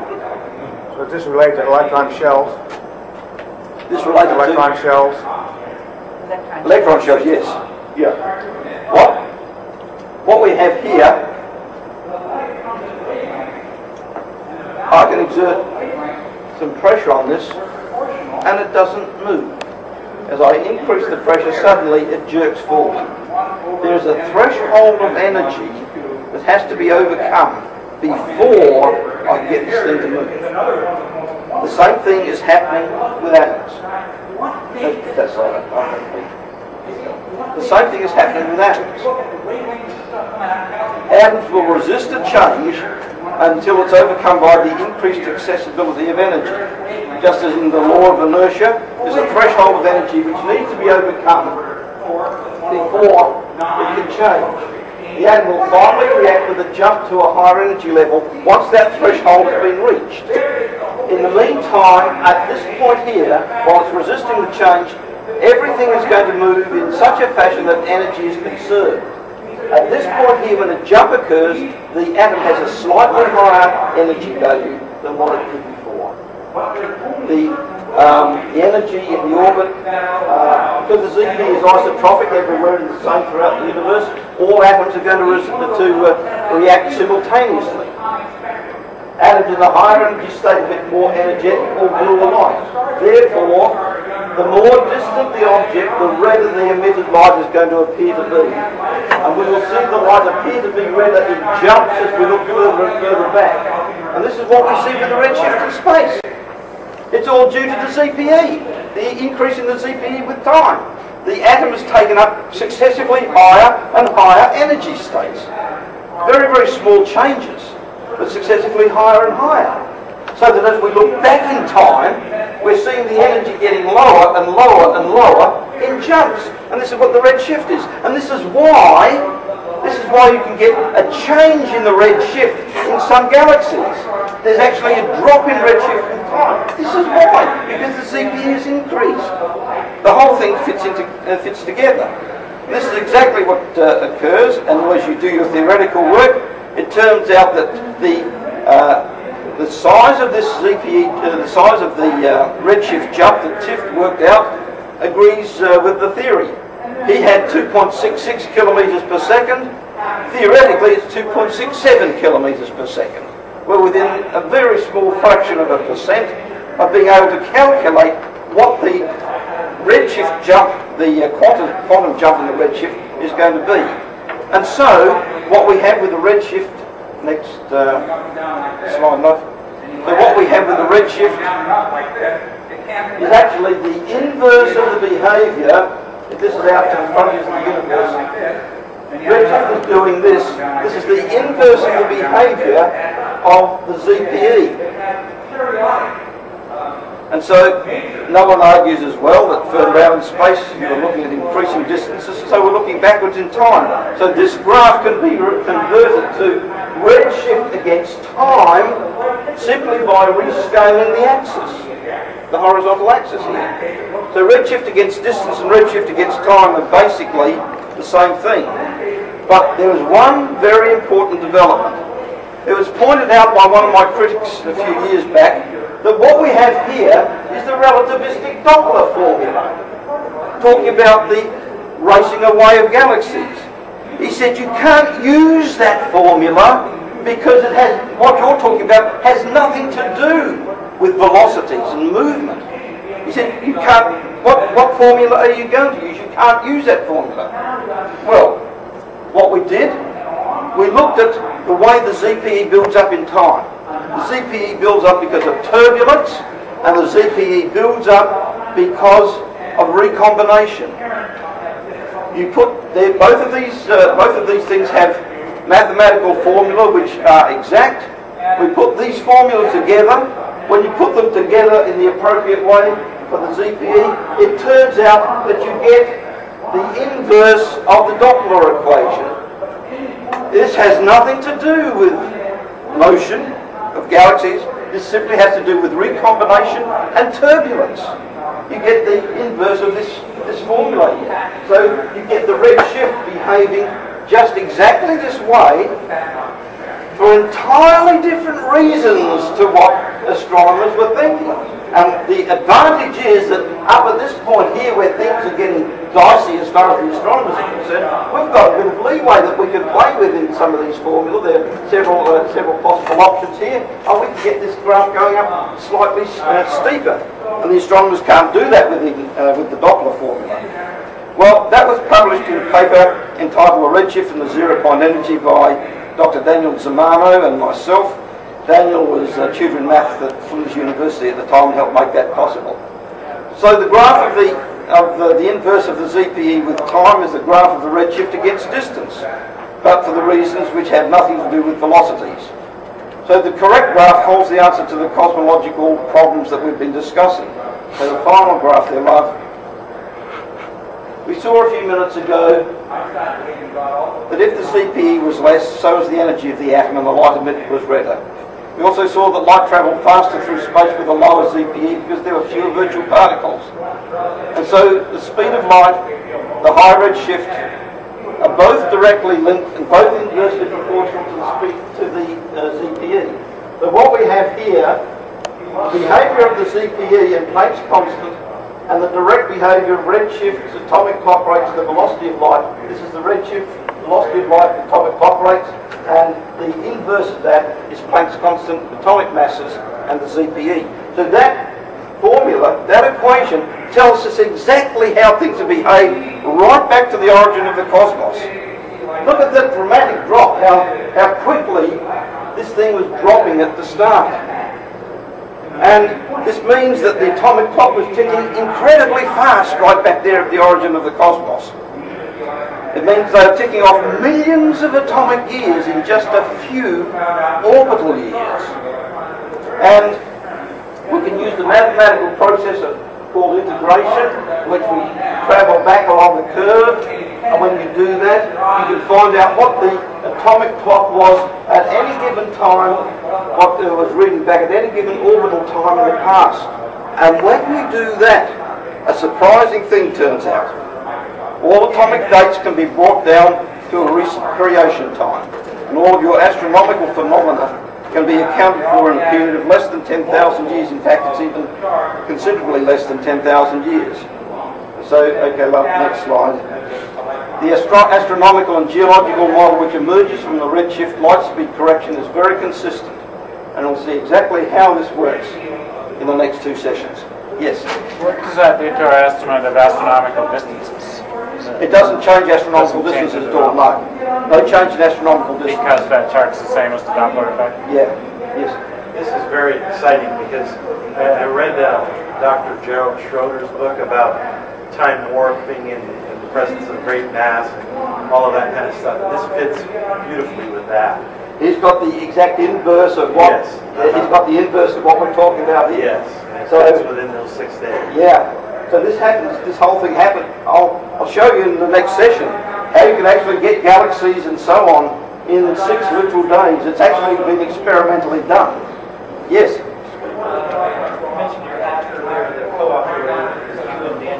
Daniel Zamano, D-Z-I-M-A-N-O. We wrote a paper entitled The Redshift and the Zero-Point Energy, and it was published by the Journal of Theoretics back in, I think it was 2003. D-Z or D-Z-I-M-A-N-O. Okay, you'll find it on our website, www.setterfield.org. All our published papers are there on our website. Yes? Yes, I'm trying to bridge between when there was an emission of blue light with increased CPE or CPE, yes, whatever it is, and then this is showing a redshift. I can't quite bridge that. Okay. If it's emitting more blue light, why would it redshift? Because it's emitting more and more bluer and bluer light as we come forward in time. But as we look at distant galaxies, we're looking back in time. And so it's going to be here to be redder and redder and redder further back in the past. If it's getting more blue as you come forward in time, getting redder as you go back. It's that simple. This explains why we can see light from stars that are farther away than the speed of light would say that they would be. Yeah, that's right. We can get light back from the most distant parts of the galaxy and most distant parts of the universe in less than 10,000 years. And this is why astronomers... Light years away. This is why some astronomers have said a high value for the speed of light at the inception of the cosmos really answers a whole host of their problems. Mean distances of our galaxy? Yeah, how can one part of the universe be in contact with another part of the universe when it's expanding so fast? Well, the speed of light was higher and it made it so very much more possible.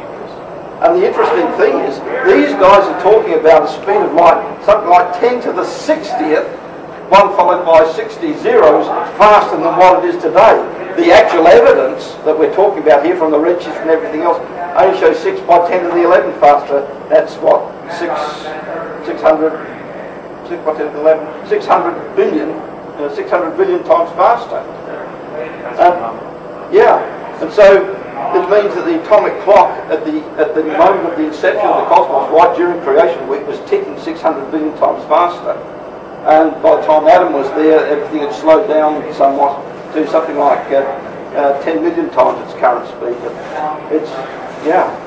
How do they explain this in reference to the Big Bang? Because that seems to contradict totally the energy forming of the Big Bang, the ZPE. The whole idea of the Big Bang was formulated way before they had taken the ZPE into their calculations. And they are now trying to uphold a theory which is becoming a little bit unwieldy, a little bit difficult to maintain. And because so many folk have got their PhDs on examining the Big Bang as we understand it today, the paradigm has got to be maintained. Are you going to throw out the theory or are you going to throw out the data? As I was speaking about last night, these guys are prepared to throw out the data in order to save the theory, because the theory has got to be saved so that evolution is true. We can't have a creator. I actually came across this whole problem back in Australia. On one occasion I was talking to a professor about the speed of light work that I've been doing, and he looked at the graphs and so on. He said, well, the graphs are pretty convincing, but he said, Barry, even if we knew for sure that God created the whole universe in 6 literal days of 24 hours each in the recent past, it would be the duty of science to find an alternative explanation. I said, that is not why I went to high school and university. I went there to find out the truth about the natural order around us. If light was going that much faster earlier, does that mean the ZPE was really low then? Yes, this is as it was. The graph that we had there showed it was the ZPE was very, very low, so that the speed of light was very high. We only had a few virtual particles and so on. And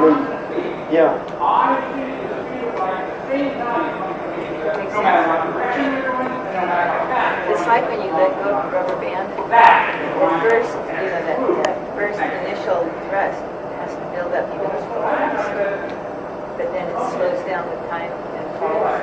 It's the same thing. It's the same idea.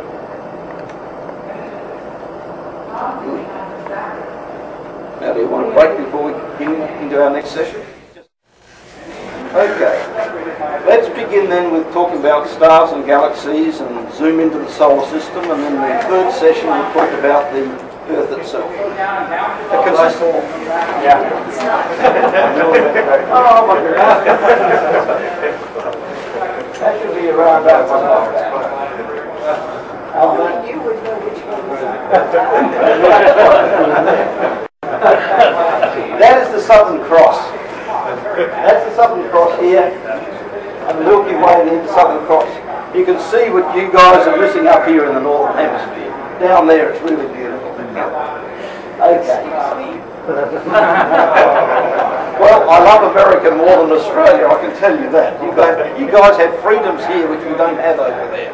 You don't know how lucky you are. It's a far better environment to teach and to preach and to learn. Anyway. So, okay. But we don't have the Southern Cross. You don't have the Southern Cross, no. As one astronomer wrote to me when I was back in Australia, he writing from the Northern Hemisphere, he said, Barry, I envy you the southern skies.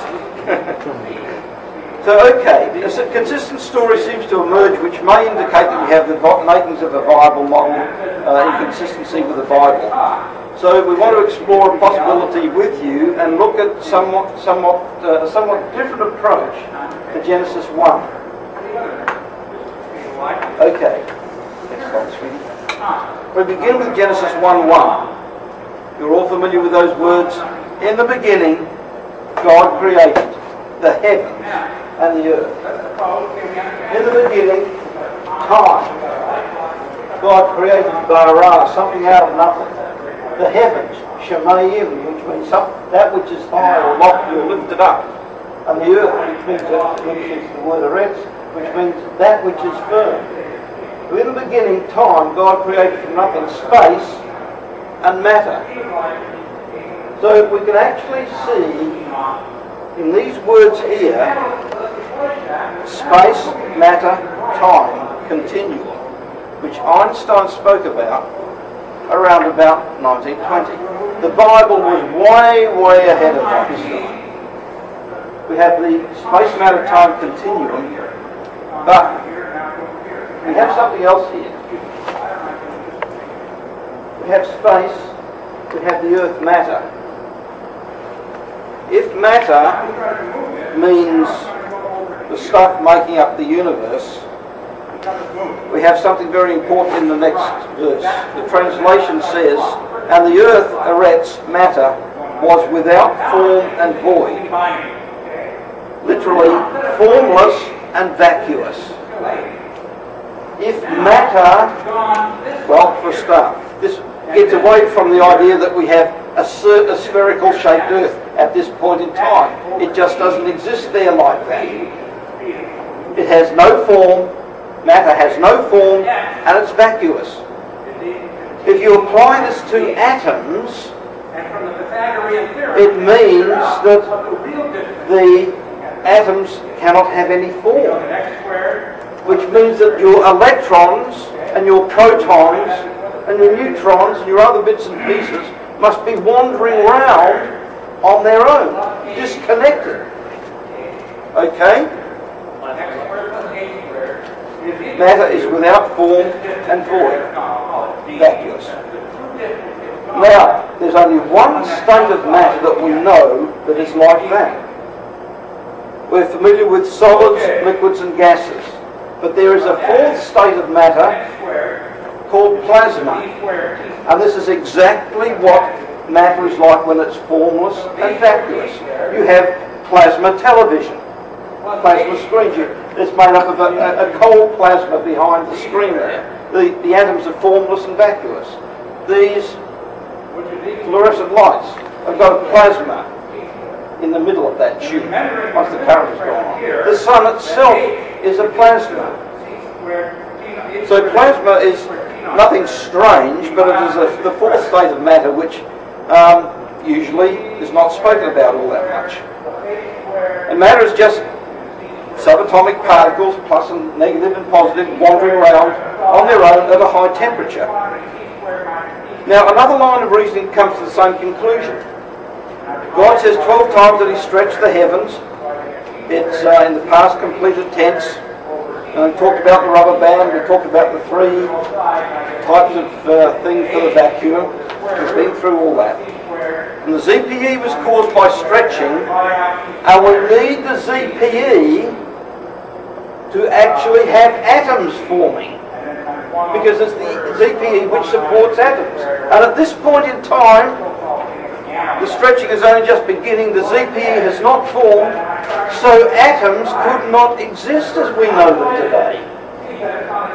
So yes, it had to be a plasma. So okay, the heavens stretched out, plasma is in turbulent motion, the hands in the bath business that we talked about earlier. Genesis 1:2 says there was darkness upon the face of the deep. That word deep is the word tahom in Hebrew, which means a surging, swirling mass.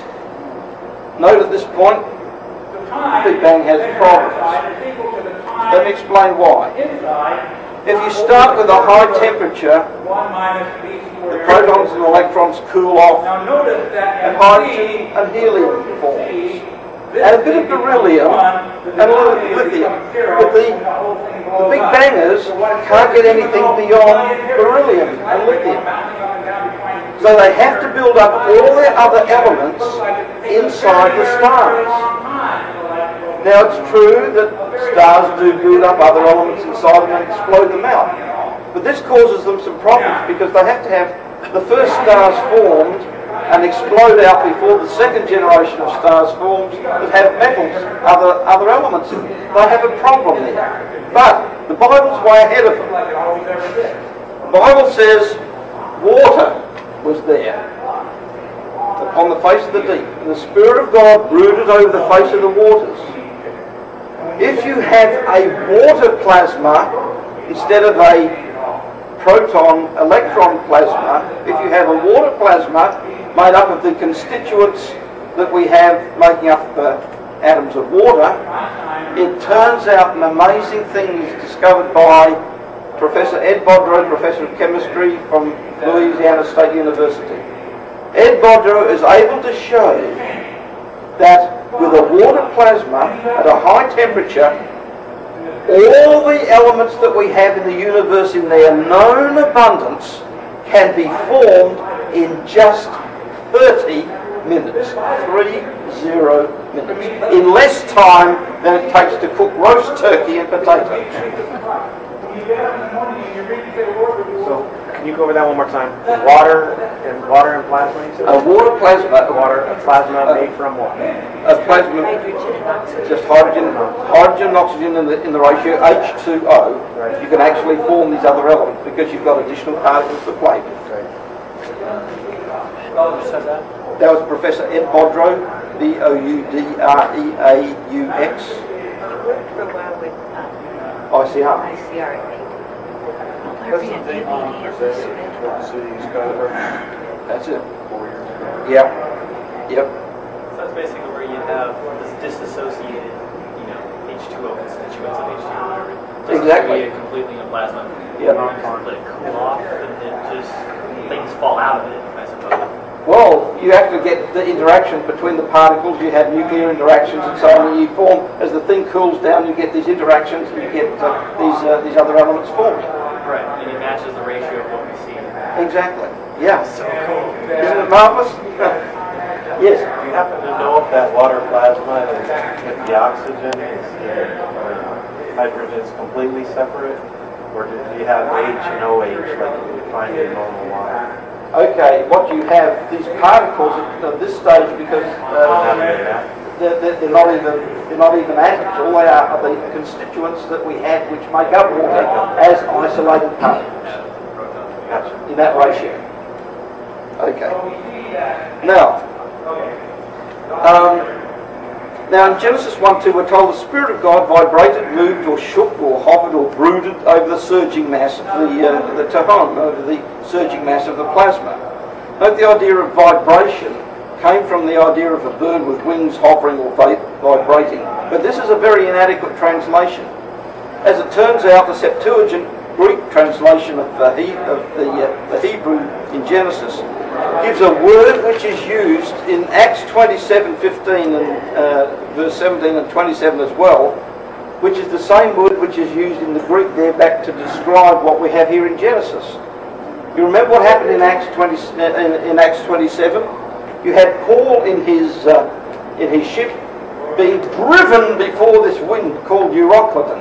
And this is probably one of the most powerful words you could possibly have used.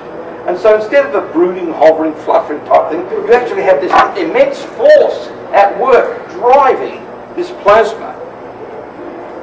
So you have the driving force of the Holy Spirit with this ongoing expansion. And the expansion plus vibration plus the sound waves gives you plasma in motion. And plasma in motion, you have your positive and negative charges, you have electric currents, and you have magnetic fields.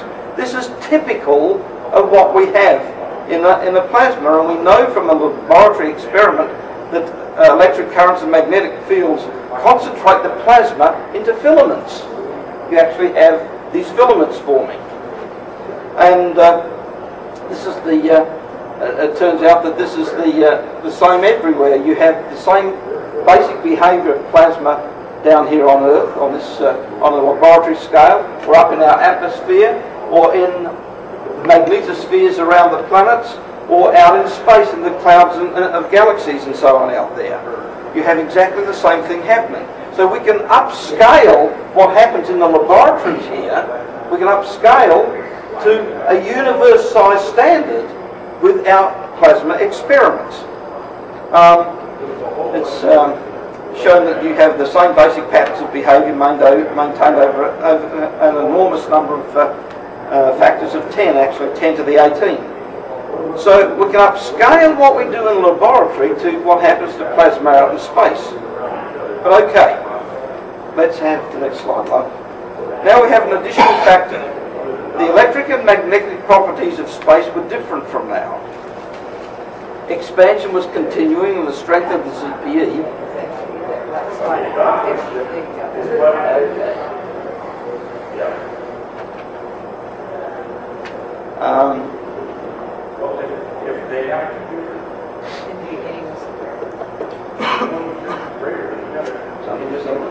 never mind, let's just run this. You can see the filamentary structure that you have there out in space. This is a plot of galaxies. You see this filamentary structure. This is typical of the sort of thing that you get plasma forming. Here we have an enlargement of one of these. You have these sort of cells of like the surface of bubbles almost. And what happens is that as you put sound through a plasma, you get this sort of thing forming. Sound waves, and scientists have picked up the fact that there is sound waves out there in deep space at the moment of the inception of the cosmos. And the wavelength of these sound waves was so long, it was something like 220,000 light years long to form these sorts of filaments. 220,000 light years. That is 50 octaves below our voice range. We are actually seeing here probably the voice of God. When God said, and this is what happened, when he was actually speaking into the plasma. And one scientist actually said, perhaps we can actually work out what the message is if we can. We've already got it here in the Bible. He was saying we need something like 1,000 characters to be able to actually work out. Yeah. When you give that estimate of the wavelength, is that taking into account the new cosmology with faster time? Okay. Sorry. Yep, it's coming. Okay. Now, when the ZPE was low, the speed of light was very high. So today space is thicker, since the strength of the ZPE is much greater, so we have a speed of light which is very low compared to creation. Now the important thing is that the particles making up the plasma travel almost at the speed of light. And the electric and magnetic fields are altered in their strength by the ZPE strength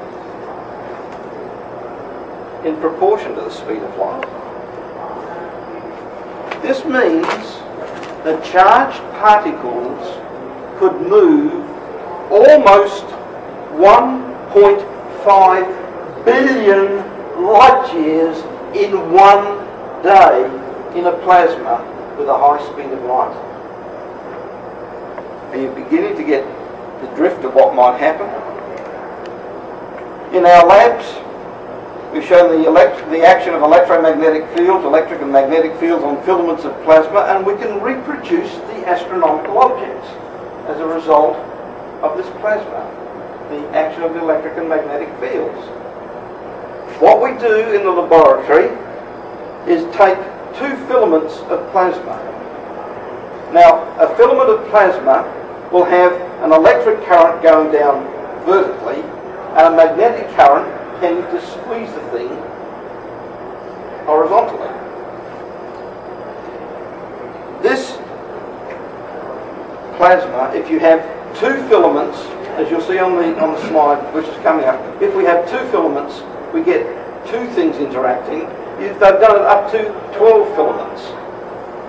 As two filaments out in space or in the laboratory, allow them to interact, they come close together. The first thing which is formed, here's where the filaments are, here and here, the first thing which is formed is what is called a double radio galaxy. I find this absolutely amazing. The interaction over a series of time, over the interaction of these two filaments over a period of time, starts producing a variety of astronomical objects. We actually have a sequence of events and a series of objects completely consistent with what we see out in space, just by the interaction of these filaments.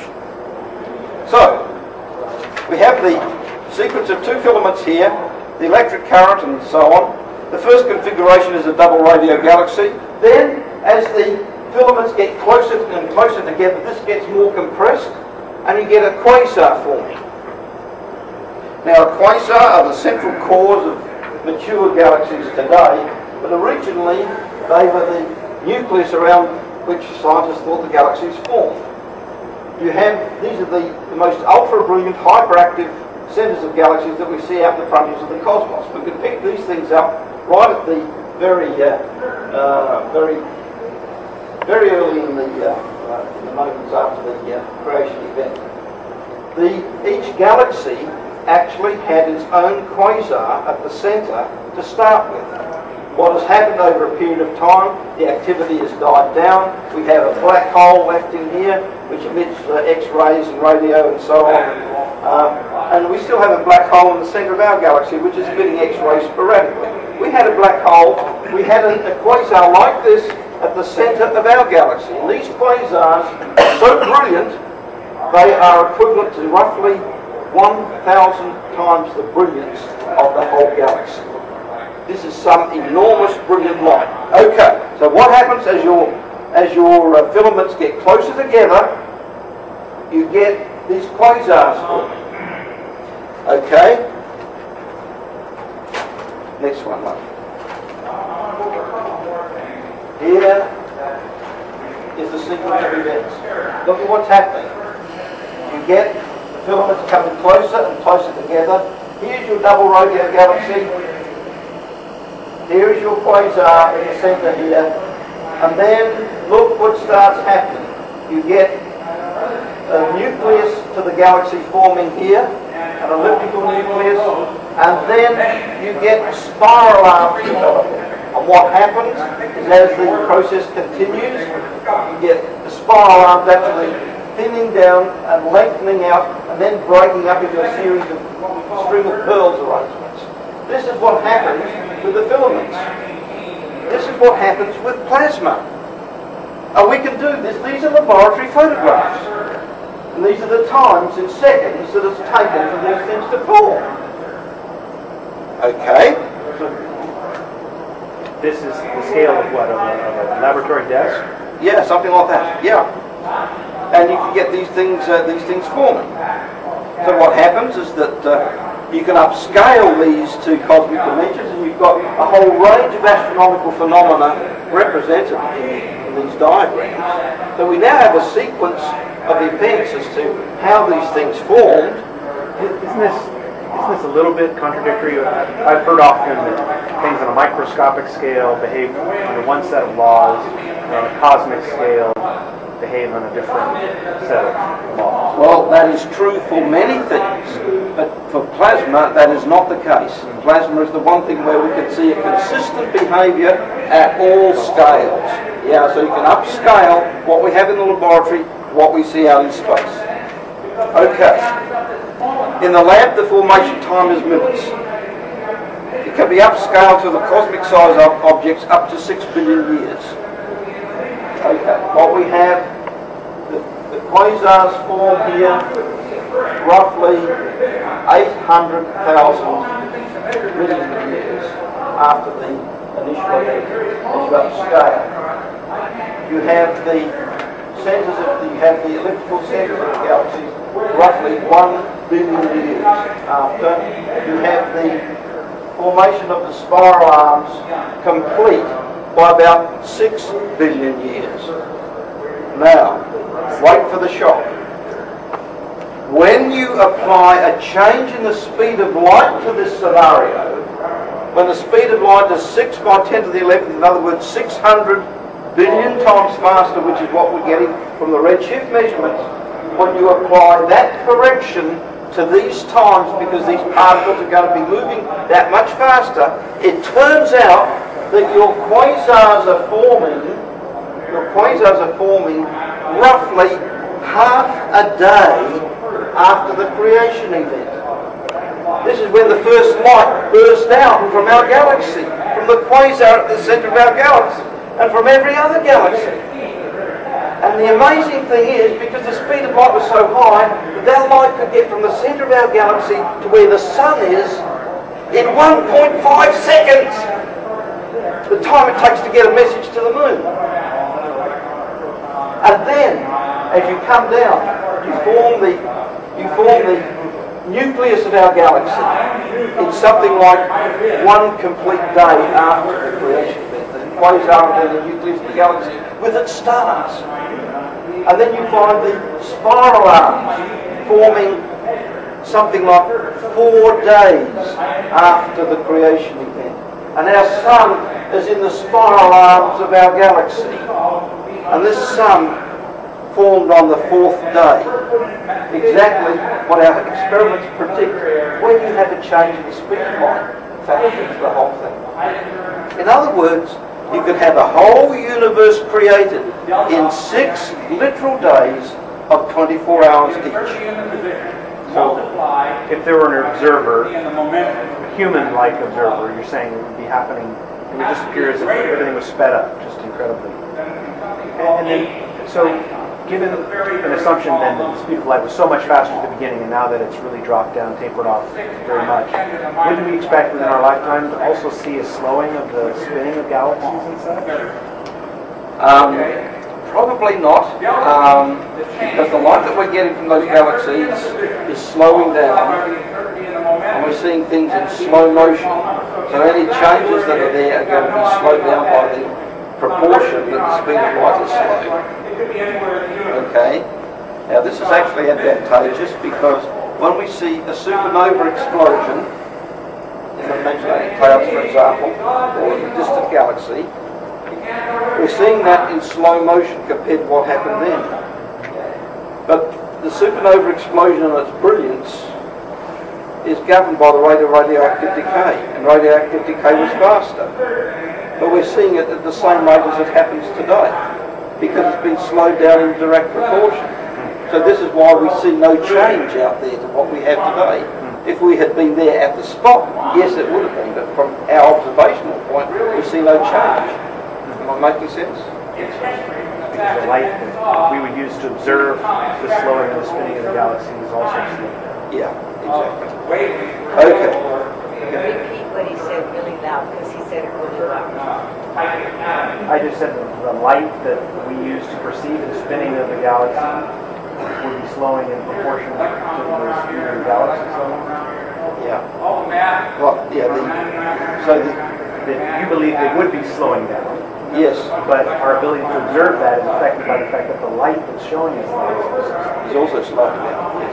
Yeah. Very good. Now, so we have let there be light coming from the centre of our galaxy. Let's have another slide here. Here we show the circumferential magnetic fields around the plasma filament. Here's the electric field coming through here. Here's the magnetic field. What happens is that often you find an instability develops in which the plasma gets pinched by the magnetic field. And this sort of stretches out and breaks up plasma. It concentrates plasma right here. Once this pinch develops, it's self-perpetuating and an instability develops.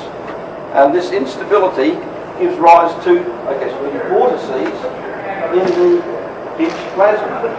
You have instability comes as a vortex ring like this, and we see the same thing in the aurora borealis. You have, because that's a plasma as well. The light that we're getting there is in the plasma. And here you see the breakup, they call it the diocatron instability. This instability is breaking up the plasma there. What happens here is this vortex ring and you've got this central condensation of plasma here, and okay, the circumferential vortices detach, and the plasma is centrally condensed, and this becomes a star, because a star effectively is a plasma. And because once the plasma ball is in place, physics can show the gravitational collapse of the star will allow it to light up in just 1 hour. Not billions of years, 1 hour.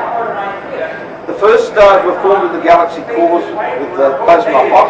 The elements were not condensed out, but they were evenly distributed. So after quasars, the first stars formed in the compressed galaxy cores in 0.6 to 1 day. So the first stars were formed on the first day. This is the morning stars that Job speaks about. After the galaxy cores were formed, the laboratory experiment showed that the spiral arms developed and so on, and we've been through that. So we now have, next line, the distribution of the two types of star. There are two types of star that astronomy recognises. You have the old stars here in the centre of the galaxy, or a population of 2 stars, and you have them in the halo around the galaxy. And the young stars in the spiral arms, the population 1 stars like our sun. So you actually have 2 types of star out in space, the old stars and the young stars. And according to the scriptures, our sun is one of the young stars formed on day 4, out here in the spiral arms. And so we can account for these.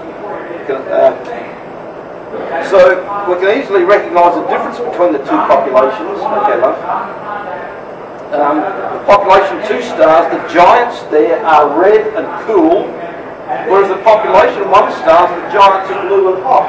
And this is why there's such a difference in the types of colours that you get in the galaxy. The central stars give an orangey, yellowy, reddy tint to the centre of the galaxy, like Andromeda here, while the outer stars give blue, a predominantly blue colour, because they are young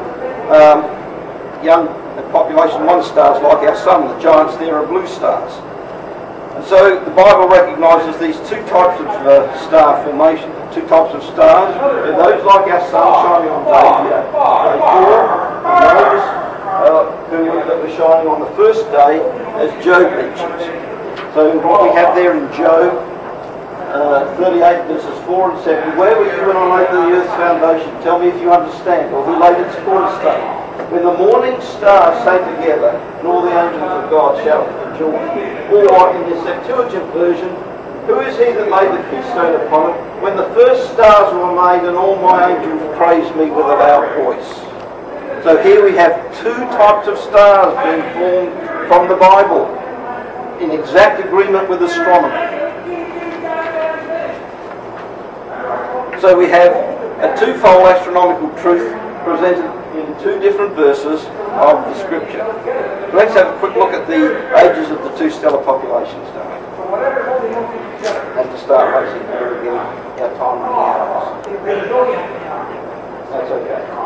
We still have to get to the important. Okay, the radiometric ages of stars. We talk about how radioactive decay is faster when the speed of light is high. The population 2 stars, uranium thorium dating, gave 12.5 plus or minus 1.5 billion atomic years as the best age for the population 2 stars by all methods, giving an average age of around about 13.7 billion atomic years. Again, this is radiometrically atomic years, this is not orbital years. Okay? Population 1 by the thorium-neodymium ratio gives 5.2 to 11.2 billion atomic years. The best age for population 1 by all methods is about 8.2 billion atomic years. The atomic age difference, population 2 minus population 1, is 5.5 billion atomic years.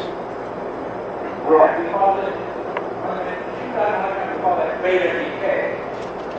I'm going to short circuit some of this.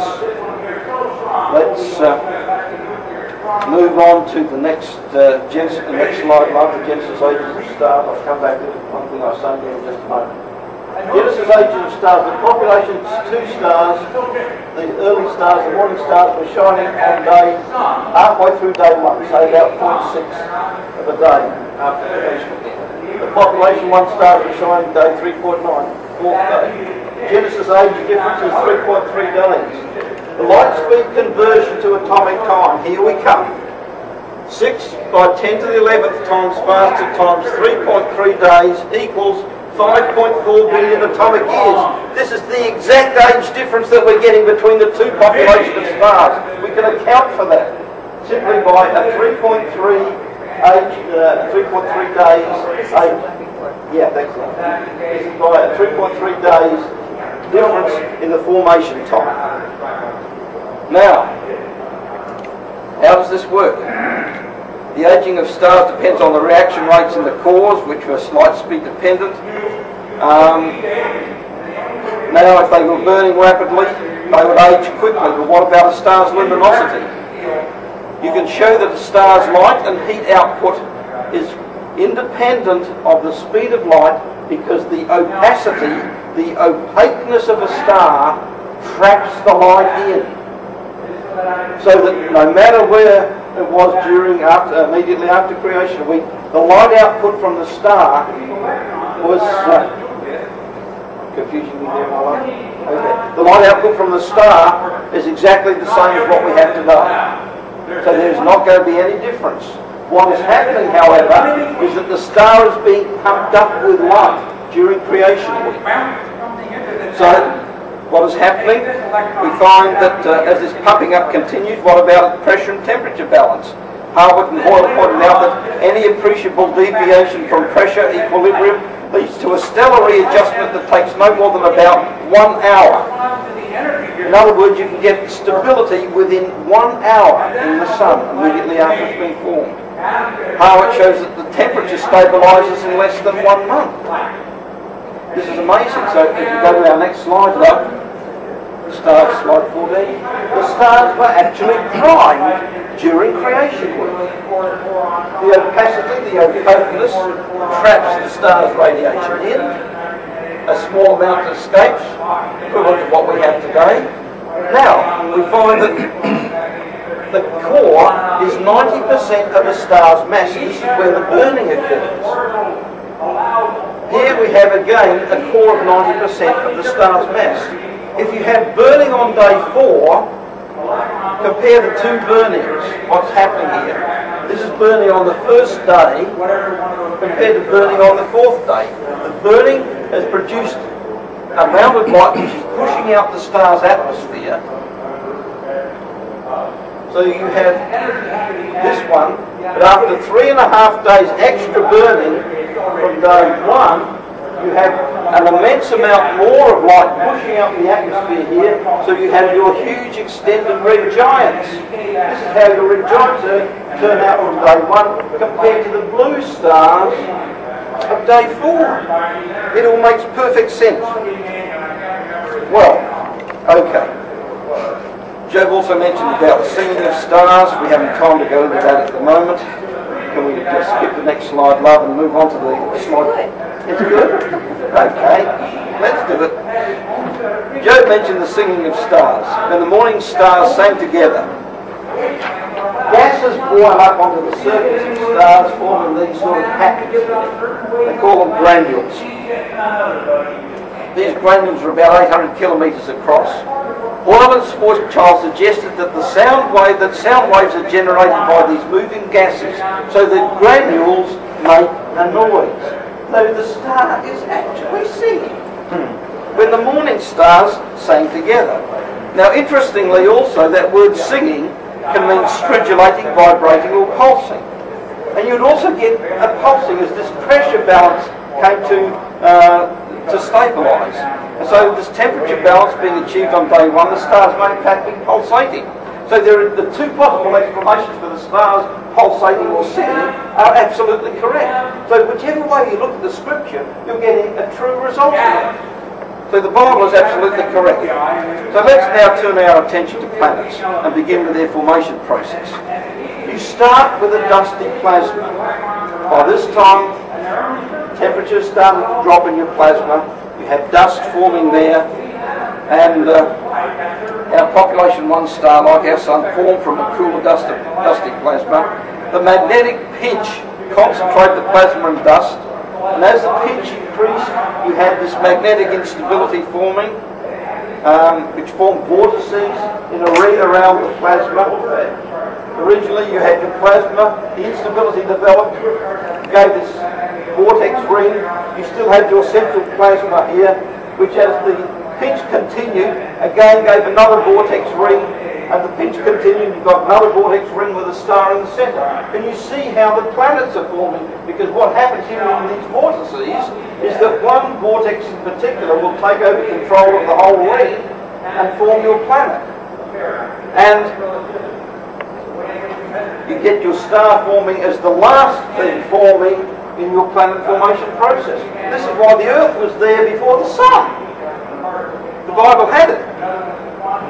So the process repeats and you end up with a concentric rings of vortices and a central plasma ball. Now, there's something else about plasma. It turns out, as they do their research work, and it's actually here in... Here's the article on which all of this is based, from the IEEE Transactions of Plasma Science, volume PS 14, number 6 on December 1986. I should have tunneled to this years ago, but here's our diagrams all in here in this paper. In a here's the one with the double radio galaxy, and then over here we should have lots of calculations and so on. But the slide that I showed you actually came from here. There we are. There's the series of objects which are formed as a result. They point out in that paper that the plasma, the current in the plasma actually starts concentrating the elements out of the dust. The innermost layer of elements are iron, silicon and magnesium. Then there's carbon and sulfur. And then there's a middle layer with hydrogen, oxygen and nitrogen. And an outermost layer of helium. Hey! This is the exact sequence of elements that we have in the makeup of our planets. Both our Earth and with the gaseous giants. It all works. And the elements are separated preferentially by the positive charge on the ions and the plasma temperature. So the basic structure of all the planets with their iron cores, and we know that all the planets have iron cores out to Uranus, and the silicate mantle and water and a nitrogen atmosphere, and then for the outer planets the helium and hydrogen is still being maintained. It's all there. We changed the slide. I just have to say something. I've seen that shape before, the vortices. That's in. You can find that in the Mandelbrot set. Yeah. Drilled down into it. Yeah. So it's mathematically simple. It is. To get to that. Yeah. What was the volume number again of that IEEE?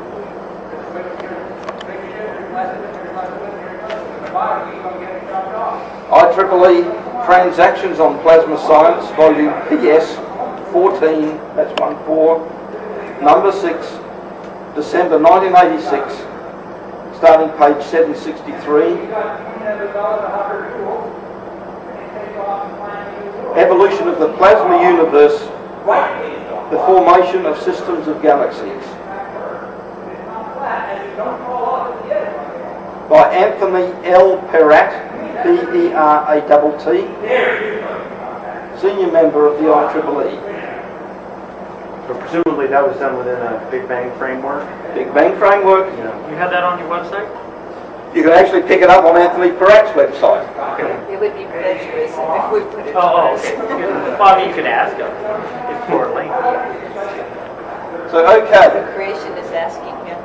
There you go. Well, And notice what happens in the vortex, in vortices.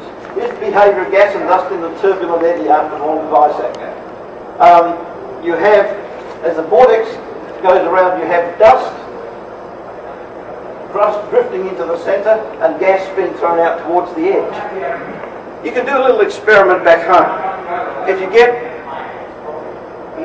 a glass, reasonable sized glass with parallel sides, a cylindrical glass, put some water in there and put in the water a big spoonful of sugar, reasonable sized glass, stir it up, pull the spoon out and watch what happens to the sugar. It works better with Jell-O because Jell-O's color. Yeah. It turns out that as the system starts slowing down, the sugar and the Jell-O start moving towards the centre. You get all of these things. This is exactly what's happening here. And you can also get spiral arms forming as well.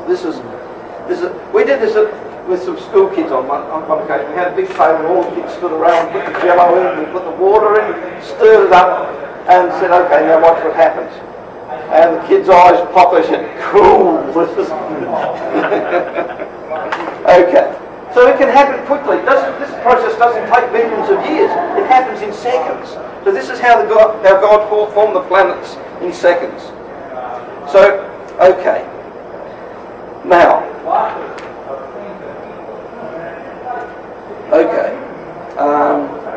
let's look at some astronomical consequences in the solar system.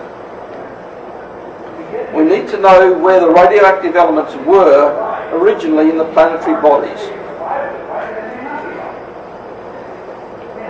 What I need to do is give you a little bit further information first. When the speed of light was higher, radioactive decay was faster. But you can show that because the properties of space were different, that the energy density of the radiation back then, when it was fast, when it was decaying, when radioactive decay was happening more quickly, the energy density of the radiation was no greater then than it is now. So it means that radioactive decay was not even though it was faster, was no more dangerous then than it is now. Now this is a development which Ross Humphreys and some of the others haven't caught up with.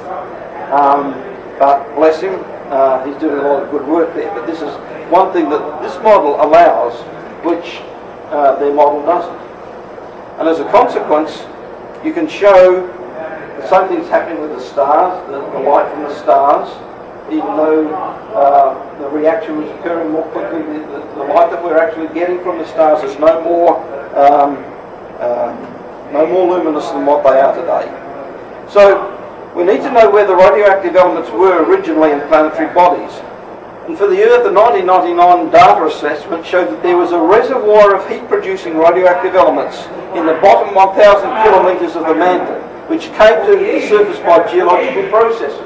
This is standard geology now. It is accepted by the geologists that there was this layer of radioactive material way below the surface of the Earth from about the bottom 1,000 kilometres of the mantle. And you had potassium being concentrated in the core. It then was brought to the surface as a result of ongoing geological processes. Noah's flood, for example, was a major factor in this, when the fountains of the Great Deep burst out. And radioactive material came also to the surface at the time of the Paleocontinental division. And a similar situation with the other inner planets. In the initial conditions in Genesis 1, the Earth was cool at first, with water on the surface, and the heating came later, in a similar situation with other inner planets. And this is where the Bible is in disagreement with the current astronomical thinking. Current astronomical thinking starts with everything being very hot and molten and cooling down. The Bible says no, it started cool and heated up. And when you do that, a whole different scenario opens up which explains what we see on the other planets and on the Moon. And this is very important for our modelling. It heated up internally because of rapid radioactive decay of the short half-life elements. Calculation shows that the majority of the heating of the Earth would have occurred in the period of the first 3,500 years, basically from the period of creation to Abraham. And a maximum temperature obtained would be about 5,800 degrees, which is similar to what we have in the core today. You can do your calculations on this already. bore you with the details. Now, a similar situation exists for the other inner planets. Rapid radioactive heating of the planetary interiors. They started off cold and radioactive heating occurred. We need one additional factor in this. When we look at the meteorites that we have coming in from outer space, we find that the ones which are typical of what the Earth was made up of contain minerals which had up to 10% of water in them. Rapid radioactive heating of the interior then occurred due to radioactive decay. The interior begins to expand because of the heat. Pressure builds up as water is driven out of the rocks in the interior. Okay? As the rocks heat up, water is driven off from the minerals. Okay. In Genesis 2, we're told that a mist, or in the Septuagint version, fountains sprang up from the interior of the earth, from the surface of the earth, and watered the whole face of the ground. Yeah. And this is why, because the radioactive heating of the interior was driving up the water out of these rocks, and it was expressing itself on the surface. The pressure drives the water out of the rocks, and then eventually it builds up and builds up and builds up under the crust until eventually there's an explosive release of the water. And then after that, the interior still keeps heating and forms magma, and there is volcanism. And then the interior continues to heat and becomes molten. And as the interior becomes molten, the surface cracks and expands due to increased volume of molten rock. And then you have surface flooding of magma. Now, just one point in there. You find that as a rock changes from rock to magma, just at the point where it becomes goes from solid to liquid, there's an actual increase of 10% in its volume. You can imagine what happens at this point here. We'll come to that in just a minute. Okay. So, yeah, I just got hung up on something. When we talk about the original state being this plasma, rapidly expanded, electricity added to it, vibration, generating filaments condensing, producing these bodies, these heavenly bodies. But wouldn't that be a hot condition? You're saying it's cooling very rapidly. It was hot, but it was cooling. It was cooling very rapidly. As the expansion continued, this gave very rapid cooling. So it cooled quickly, but while it's cooling, thermally, you have also got this radioactive. That's starting to go. Yeah, okay, so what is happening is that once the planet is formed, the surface of the planet is formed, the whole planet's in place, the radioactive heating deep down in the interior is starting to go. You have this percentage, you have this 10% of water in the minerals making up the rocks down there. The water is driven out. Okay. Now, even today, okay, there's a type of meteorite, as I've mentioned, water is locked up in these minerals. Now, for example, the mineral serpentine. When you heat serpentine, it's up to 13% water in its volume. As you heat serpentine, it gives off its water and becomes olivine. And olivine is the major component of our mantle. So two key factors emerge. A high water content in the planetary interiors and rapid radioactive decay are put together with the effects of radioactive heating in planetary interiors. They expand, they crack, they burst, depending on the water content. And so you have this idealized system of things here. So there are the three phases of Mars. Yes? I'd like to jump ahead really fast. Yeah, please. For something. This is Noah's flood. This is the Tower of Babel. This is the time of Peleg. Time of Peleg. Yeah, we might as well do this bit. We'll be doing it next time, but that's jumping ahead because I think he has this slide still in the next No, I don't have to slide. That basically gives you the sequence of events that we have biblically. And so we have the three phases of Mars. How many times have they been together and sharing comes on, and then of course they're all starting to happen together. So what can he finish? First of all, phase one, you have the initial impacts from cometary bodies from the outer solar system. We haven't time to go into how this happened, but there was a breakup of a cometary body, large cometary body in the outer solar system beyond Pluto, in the Kuiper belt, and radioactive heating.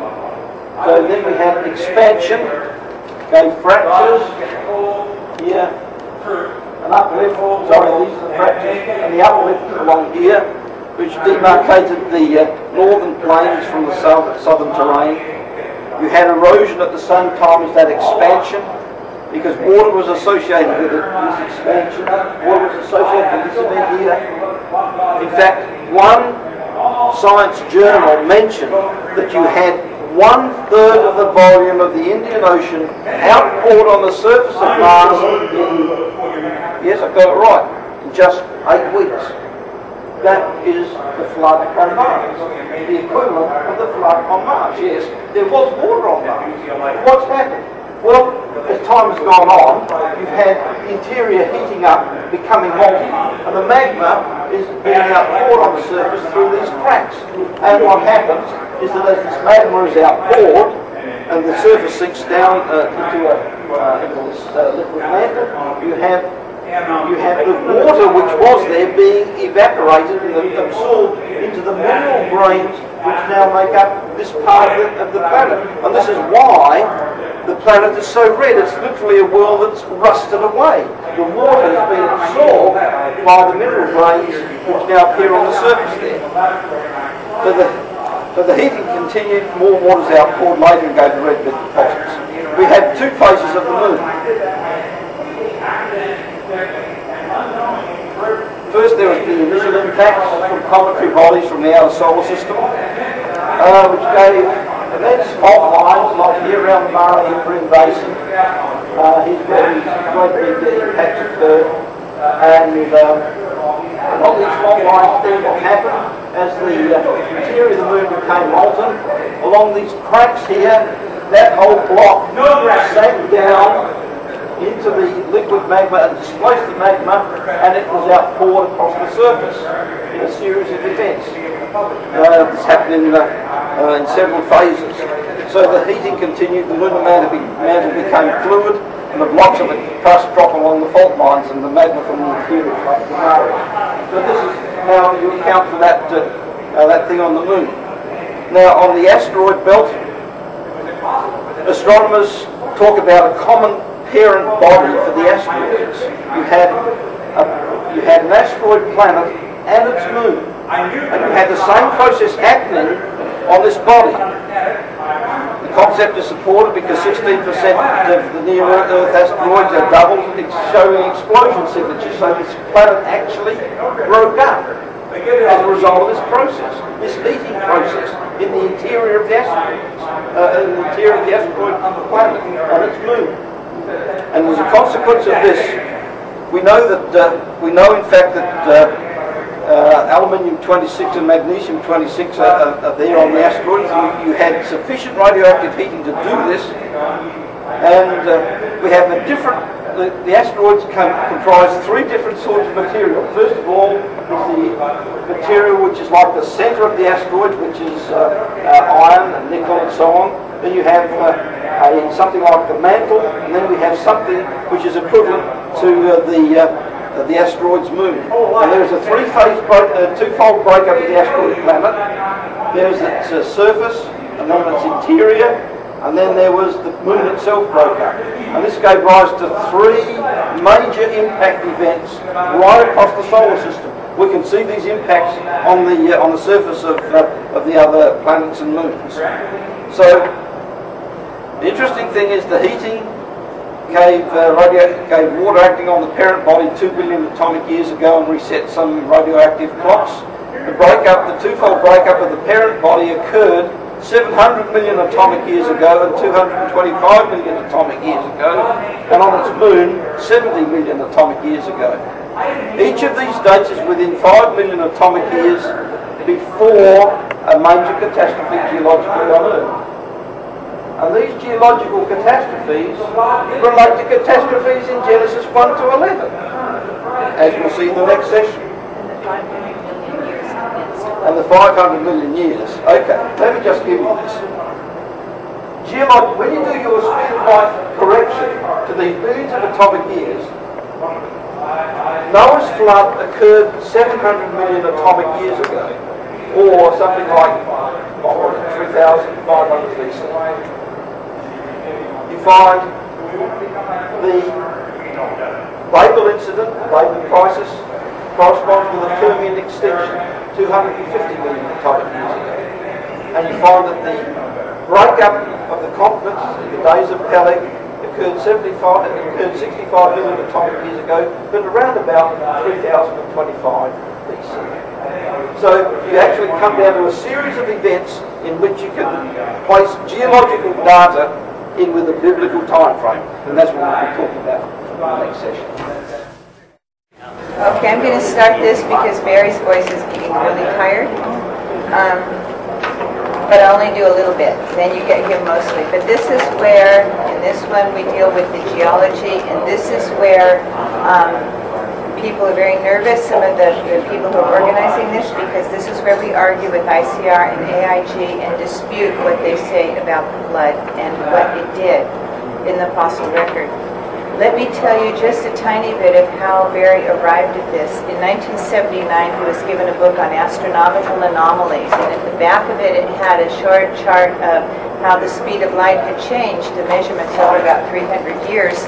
And he looked at it and said, well, that's strange. I'd always been taught it was the same. So he figured he'd just wrap up this little problem on observational error in a couple of weeks.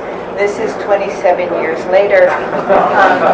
What happened was, it was like finding a child and not realizing he had brothers and sisters, and then finding out that there were brothers and sisters and that they all had the same parent. The speed of light was not the cause of a lot of what he has been telling you. It's one of the children of the cause of the ZPE.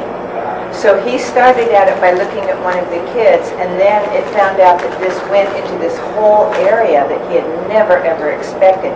When Barry started out, he was an old earth theistic evolutionist, essentially. And it was the data and not the Bible. It was the data that brought him down to a very young creation, and there was no way to escape what the data was telling him. He's the only one I ever worked with who went data first, and I think that's why his work holds together so well. What we'll be dealing with this time is the geology of Earth itself, and in particular Noah's flood and the two disasters that followed after. Noah's flood gets the most press because it was God's judgment on the human race, and the Bible is a story of God's relationship with the human race, and that's its main focus. Its main focus is not to tell us about geological events. Its main focus is not to tell us about the history of all the other cultures in the world. Its main purpose is to tell us God's relationship with the human race, what happened to us, the formation of the Jewish people through whom he would show himself in his law, bring forth his Redeemer, and then how it expanded to the Gentiles and how we're all involved. That does not tell us how the Grand Canyon was formed. That does not tell us about the trenches of Mariana. That does not tell us all kinds of things that maybe we would want to know in other fields. So we can't expect the Bible to be a science textbook, but it is a science guidebook. And if we stay within the parameters that the Bible sets for us, we're going to find the truth. As soon as we wander outside those parameters, we're liable to be deceived in any number of ways. So staying within the parameters of the Bible, however, we find that there's still a tremendous amount of discovery that can go on, and a tremendous amount of science that can be done, all searching for the truth. What Henry Morris did was absolutely incredible when he opened up the field of creation science again with Genesis record. And there is no way either of us would ever disparage that incredible man's work. What he did do, however, was introduce the idea that one flood was responsible for the majority of the geologic column. And what geology and even the Bible ends up indicating is that it may not be true. And that's going to be the thrust of this lecture. Yes, the flood happened. Yes, it was a total worldwide flood. No arguing about that. When those fountains of the deep burst forth with all of that water that was trapped under the earth's crust, it came up with gigantic force. It inundated the earth. It destroyed all life. The Bible is absolutely correct. However, the flood layer is not where we think it is. Barry's work is shown, and this is on the net, and he doesn't really go into it here, that the flood layer is actually below the Cambrian level, and that the fossilization came after the flood. And it came in areas that were still geologically active. For instance, right after the flood, we have a marshy, nasty world to live in. It didn't dry out and get gorgeous right away. There would have been tons of marshy areas all around with a few high-rise places where you could walk. When we look at the fossils, what we find is they're not evenly distributed across the whole world, but they're concentrated in areas that were geologically active, usually at the edges of the geologically active areas. So when you had the flood and you had these fountains of the deep bursting forth, they burst forth through areas that were probably the incipient cracks, or the cracks where the incipient plate boundaries would be later when everything split apart. So it wasn't an even distribution of these massive fountainous bursting forth. It would be lines of them. And it's along these lines where you get subsidence. And in this subsidence you get marshy areas after the flood where water's drained down. In this marshy area, what's going to live? Your mosses, your ferns, your algae, your insects. These are also geologically active areas. So what's going to be happening? Mudslides and all kinds of things as everything settles. So what's going to be buried first are these animals. Above the marine layer, you'll have these animals buried. And so it goes on, and Barry will give you more of this. But we seriously do not think the flood fossilized almost anything. It was hot, scalding water. It was incredible force. It would have torn it apart. We have approximately 2 miles deep below the Cambrian level of carbon-rich sediment. We think that was probably the flood layer. It's rotted, massively rotted amounts of something that was alive, 2 miles thick. It's all over the world wherever it wasn't divided by the continents or washed out or washed over something. But it's universal. Do you want to? Are you doing okay now? Do you want to come up and finish this? We're doing so well. The perception has often been that the flood was water's coming down, not necessarily coming up. It would have come up first. Genesis 7:11 says that the great fountains of the deep burst forth. And the word burst in Hebrew is a very violent verb. It follows up with the idea of the heated water under the surface having cooled and reached a critical point, because it says all the fountains burst forth at the same time. This would have gone up higher than the geysers of volcanoes today with this kind of force. Now, whether there was some kind of vapor canopy or not, I don't know, but I do know that that stuff would have gone up, condensed, and come down in this massive, horrific, not just water rain, but you have all this pulverized debris that goes up with it, would have come down as a scalding, solid-type rain almost, with all of this junk all over the place. The other thing, and this was as in my studies in biology and genetics, something occurred to me. This is our first exposure, mankind's first exposure, these 8 people that are left alive on the ark to radioactive material. If you look in the Bible, age limits drop. Why? By 50% immediately after the ark. Was there some kind of genetic damage from being exposed to that radioactive material? The clue here may also be that at the time of Peleg, we see another 50% drop from approximately 400 years to approximately 200. That's within one generation. It's not a gradual decline until after that. The time of Peleg continent split, you also have an upwelling of material. Was this another massive event that affected the remaining humans on Earth? Just an idea, not doctrine, and I'll give this over to my husband. Wow. Thanks for that. Very, very well. I was tempted to let you finish the lecture on this one. Okay. Now, so, as Penny mentioned, there seems to be geological evidence that indicates that just one flood did not do everything. I remember talking to my old lecturer in geology, Brian, who's become Dean of the Faculty of Science at Adelaide University. And I caught up with him again. And I shared with him some of my research work on the changing speed of light and so on. And as I did this, he looked at the graphs. He said, well, those graphs are very impressive. He said, what does this have to do with the geological column? And I shared with him that, okay, the time scale was going to be much shorter. And he rang me a week or so later.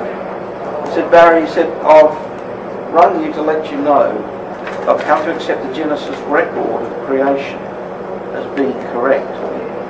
But he said, the flood just can't account for the whole geological column. It can't have happened in just 1 year. Can't you give us more time? Can't you give us more time? This guy had just become a Christian. He'd come to the stage where he was accepting what God was saying was true, and yet he was the whole creationist movement saying, well, virtually the whole movement saying, hey, it all happened in 1 year. Brian Gay spent a quarter of an hour giving example after example after example how it couldn't have happened. Let's try the next slide up. For example, there's an in situ remains of a fossil sponge reef which stretches 2,900 kilometres across Europe. It goes from Spain across to Romania and up to Germany. The sponges are upright. They're in this fossil reef. They are upright in size, and you have the cone-shaped like this. They have their spicules coming down here. They have everything pointing to the fact that they are in place, not washed in. If they were washed in, they would be upside down. So, okay, it took many years for this sponge layer to form. It sits on earlier strata, which itself is fossiliferous. There is a coal measure below this.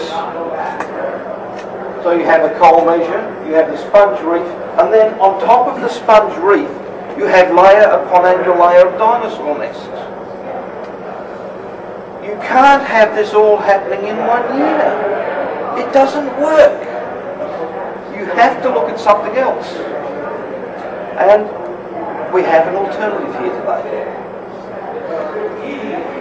Let's have a look at some stromatolites. There are other evidence. There are growth of stromatolites, which are algal mats. You see those here in Shark Bay in Western Australia. These mounds take time to form. They're scattered throughout the geological column, even in one locality. They take time to form. What happens is that these algal mats are there. As the tide washes in with a new layer of sand and debris, the algal mat absorbs this, grows up over it, gets older. What's important to realize too is that the base of them is more narrow than the top. So if they're buried in situ, you're going to see them with a narrow base and a fat top, whereas if they've been washed in, you're going to see them tumbled and some fat tops down and narrow bases up and that kind of thing. They're found in situ like that in the fossil record. And these are living? These are living? These are living ones here. Oh. Yeah.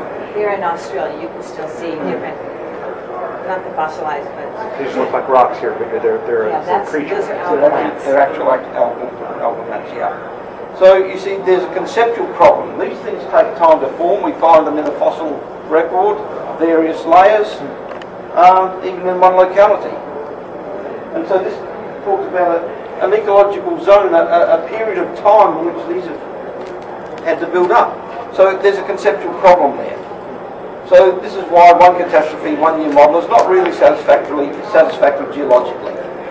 Imagine for a moment the concept from Genesis 7:11, where the fountains of the great deep burst out. Dr. Walter T. Brown... They didn't have telephone lines. Yeah. That's the most massive underwater explosion that's been man-made. That gives you some sort of impression there. Dr. Walt Brown pointed out that the explosive eruption of water from the Earth's interior would be something like 10,000 times that of Krakatoa at any one point in this crack.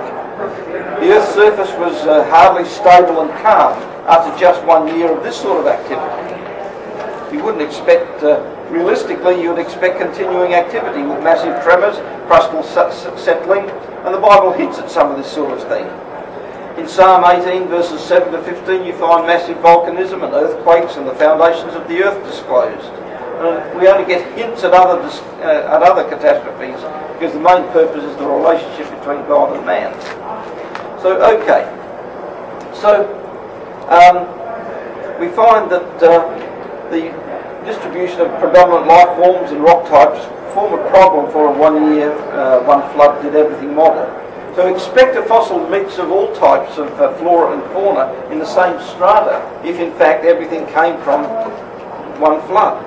Instead, what we find is among the plants, for example, we find in the lowest layers, we find the spore-bearing plants. And then another layer further up in the geological column, we find the gymnosperms, the palms and the pines. And then higher up again we find the angiosperms. And evolutionists say, well, this is an evolutionary sequence. We have to account for this. How is this working? This distribution is characteristic worldwide, and it's the same for animals and it's the same for rock types. We've got to face this data. We just can't sweep it under the carpet and say, well, we've got another explanation for it. We think it all happened at one time. It doesn't quite work like that. You have to face the facts. So we have problems for the traditional creationist model. For example, you would expect the middle group in many localities would contain a vast array of different fossil and rock types. Instead, we find the middle group contains mainly this sort of plant. Why is that the case? It's often been suggested, sweetie, the ecological zoning. That this distribution can be explained by ecological zones.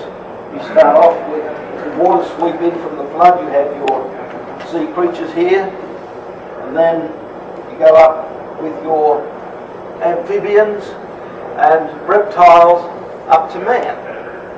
But this is not really a vertical sequence. This is more of a horizontal sequence as we're going inland. It's certainly climbing somewhat, but it doesn't actually give you a satisfactory explanation. There's something missing from there. And it's often been suggested that this can be explained by hydrodynamic sorting and graded bedding, where you get small regular at the bottom and large irregular at the top. But the problem is that the largest fauna, the dinosaurs, are in the middle layers, not at the top. And so we could go on. The fossil record is also a problem to the evolutionists, because you have abrupt appearance of various flora and fauna which persist unchanged right through to the present, unless they become extinct, and this gives a lie to evolution. For example, this is one of the first fossil jellyfish found in the geological record. It's found there in South Australia. I'm familiar with it. It had to fossilise quickly. And if it was under scalding waters and a lot of debris, it would not have remained that cute and sweet and perfect. It had to fossilise quickly, but it couldn't have been under hot scalding waters, as Penny pointed out. Interestingly, just near that is also a fossil of a Portuguese man of war, which we still have today. We recognise them today. So, okay, this is very interesting.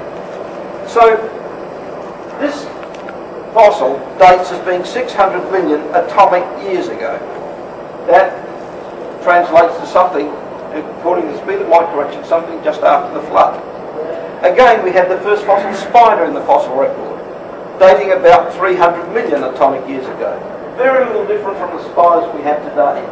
This one's not showing up so clearly, but this the spider actually had spinnerets capable of spinning thread. It had tarsal claws for weaving webs, the same as the web weaving spiders today. There's no sign of a transitional form in there. There's no change over a period of 300 million atomic years. That actually dates to something like just before the Babel crisis. So, okay, the next slide, love. Another example is the kauri pine. And this is on the cover of a beautiful book, The Greening of Gondwana by Mary White. Here's a fossil kauri pine in the background here, and here is a living kauri pine on the cover. Front cover read, a fossil kauri pine is a specimen from the Trafalgar fish beds with a twig of a living kauri pine. Little change after 175 million years. That's atomic years, of course.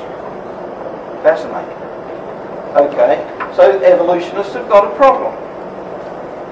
So in all this, let's face the facts that creationists have got a problem, evolutionists have got a problem. Probably neither of us have got the full truth in this case. You have an anomaly, a lot of anomalies actually, working with this data. Are you going to throw out your theories and accept what the data says, or are you going to throw out the data and just say the theory is correct? So in all of this, okay, so read the next one. In all of this, we must seek the encouragement from the Lord and keep searching. Because Amos 9:6, in one version of the scripture said, the New King James said, it is the Lord who built his hierarchy in the heavens, the system of galaxies, and founded his strata upon the earth, a geological column. The Lord is his name. This indicates that the evidence from astronomy and geology will accord with God's revelation in the Bible. The Bible gives us clues, and we look again at the Bible and the geological column and see what solution exists. Let's have a look at the main eras of the geological column. These main eras were determined over 200 years ago, before Lyell, before Darwin, before radiometric dating, before atomic clocks. What they did was to trace the strata over a large region, and they found that there were basically four, well, mainly three actually, here because they couldn't get down to the fourth. It's only in certain places on Earth you can pick up this fourth. But they made these three eras: the Paleozoic life, meaning early and meaning ancient life, middle life, and recent life. There were these three eras where you had three characteristic types of fossils in plants and animals, and you had three characteristic types of rock. Each rock type in here was different from what you had in either of the others. So you had these three main eras separated by two catastrophes, and as it turns out, the most recent work that we have, there is a fourth era down here with another catastrophe. So okay, let's have a look at this in some detail. Can we have the next slide up? I'm going to go through rather without the notes from this point on, hopefully. So what we have geologically, we have the Archaeozoic era, the ancient life era, with a catastrophe here around about 720 million atomic years ago. Some of the dates here have been changed a little bit as a result of recent work. 720 million atomic years ago, there was this strata, this layer in here, which represented a crisis. It was called Snowball Earth. You may hear about it in the press about Snowball Earth. What we have here is a layer of about 300 metres of rock and debris in a cement-like matrix. I have some from where I come from in South Australia. This matrix contains rock that has been washed in from over 500 miles away. Geologists look at this and say, hey, the only way we know of this happening is for it to be transported by ice and dumped. And so they call it a tillite or a diamictite, because this is how ice does things and it forms this sort of rock. Problem: the matrix in which these fragments are found can only be formed in hot water. Doesn't work with ice. They have a problem. And then on top of that layer, you have 2.5 kilometres of carbon-rich sediments, which, when you examine the carbon, contains kerogen, which is the breakdown from mussels. Turns out that when you do the speed of light correction to the geological, to the atomic clock time here, 720 million atomic years, it turns out that that corresponds with Noah's flood. Here's the period from creation to the flood. Geologically, the next strata is the Paleozoic era, the early life era. What you have in here is the algae, the mosses, the ferns, the insects and the amphibians. They're predominant in there. And then you have this layer here where a catastrophe occurred 251 million atomic years ago. The Permian extinction, it was called. When you correct this date, turns out that corresponds to the Babel catastrophe that we have in the Bible. And then up here you have, following the Permian extinction, you have the Mesozoic, middle life era, in which the temperatures were, because of what happened here, you have massive volcanic outpouring at this time, at the time of the Permian extinction. The carbon dioxide that went into the atmosphere bumped up the greenhouse effect. Temperatures were about 10 degrees Celsius above what it was down here, and you had a complete change in atmospheric conditions. And as a consequence, you had a different fossil type fate, a different animal types fate. And then you had the Cretaceous tertiary extinction at this point here, which corresponds to 65 million atomic years, which corresponds to the days of Peleg. In the days of Peleg, the Earth was divided. The continents were divided there, and then following that you had, very shortly after, the onset of an ice age. And the ice age divided the Cenozoic or recent life era. That corresponded, the ice age corresponded to the time of Job. Let's have a look at some things in more detail. Yeah, let's pop that one in there. Let me remind you that the basis of what I'm doing here is following this curve, which we've determined as being the way that the zero-point energy has behaved with time. We're using this curve, we're going back along this curve by using a process in calculus called integration, finding out when these various atomic ages occurred in orbital time. Okay. Next one, Mike.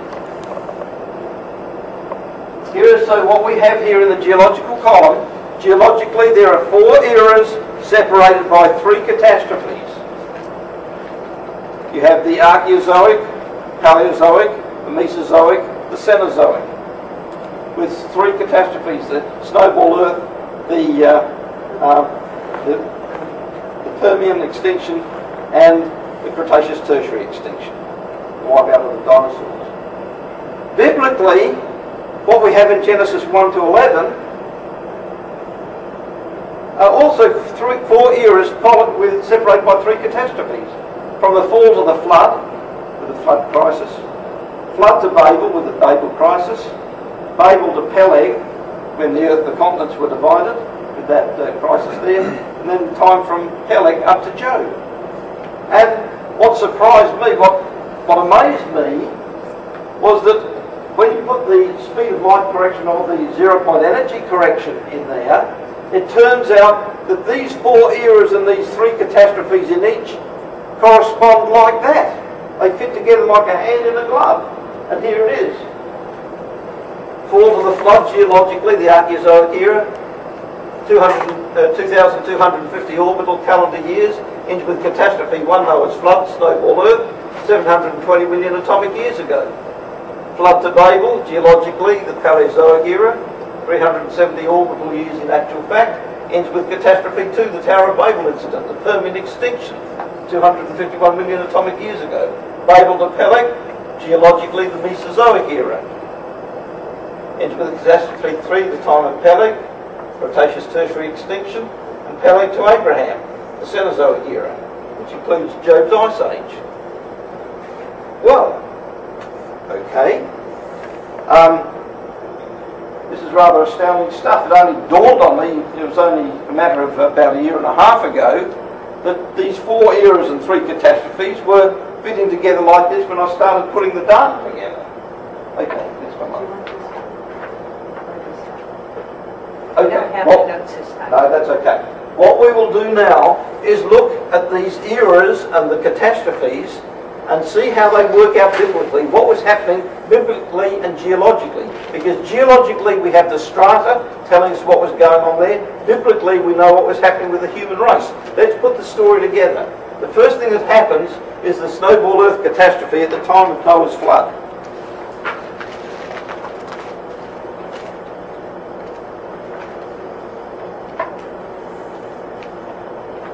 What was happening? The interior of the earth was heating up as a result of radioactive decay, as I mentioned in our previous session. The water that was associated with the minerals in the rocks was being driven out towards the surface. It then burst out onto the surface as this massive outpouring of water. Roughly half the volume of the present oceans was outpoured at that time. Originally, we're told in Genesis that God separated the continent from the land from the seas. So you had one original landmass, a supercontinent, and the rest of the earth was just ocean. But then, with the flood, you had that the volume of the ocean was approximately doubled. And as I mentioned, the rock that we have there, the rock strata, snowball earth, the geologists had a real problem. You have this matrix which is a warm water thing, and yet you have this diamictite, these rocks of cobbles, pebbles, boulders, all mixed up in a higgledy-piggledy mess, some from local, some from hundreds of miles away, all churned together in this one matrix. And geologists can't account for this. They look at the snowball earth and they have to say, okay, there were massive volcanism, and we had the volcanism raised the temperatures up tremendously, and then we had this massive cooling down again, and they have all sorts of hassles in trying to explain it. The flood explains how you got those rocks from 500 miles away to a local source without any difficulty. So the flood explains the diamictite. It also explains the 2.5 kilometres thick carbon-rich sediments which follow afterwards. Okay. What was happening prior to the flood? There were areas in which, well underneath the surface, granites had intruded and formed what were called cratons, or stable areas. And these had a thick layer of sediments on top of them. What happened at the time of the flood was that the sediments were washed off the cratons, these cratons, into the downwarped stippled areas here. And this is where all the flood sediment can be found. And these areas were then standing high. You have, for example, the West Australian Shield area. That was standing high after the flood. These cratons were standing high after the flood, but these other areas were downwarped and probably covered with a lot of water. Okay. What you have is a situation in which you have had warm water, and many of the legends and many of the traditions of the flood was that the waters outpoured at the time of the flood were hot, and this is why they came up from the interior of the earth. So you have warm water, large bodies of warm water after the flood, which are going to favour the algae, the mosses, the ferns, and the insects and the amphibians, because the insects probably survive in large numbers on floating vegetation mass. So these got off to a massive start. So this is the sort of life which would be predominant in those lower lying areas where you had large bodies of warm water. These were also the geologically active areas, as Penny pointed out. And then, next slide, love. Yeah, that's fine. That's fine. Which way? Let's just rotate it around. That does well. Yeah. Okay. Then you had the Permian extinction. What happened was that the interior of the Earth was continuing to heat from the radioactive decay there. As this heating continued, you had pools of magma forming, and you had areas of the crust were now able to start shifting around. You had this massive block of the crust sank down at this time. There was also an impact over in Russia, massive asteroid impact associated with the breakup of the asteroid planet, which I mentioned earlier. You had this block of the crust sink down, and churning waters with massive tsunamis were washing the vegetation into this downward block. And this formed the massive coal measures across Europe and America that we have associated with the Permian extinction. Okay. Yeah. Immediately following the Permian extinction, you have the Mesozoic era, the era of the reptiles.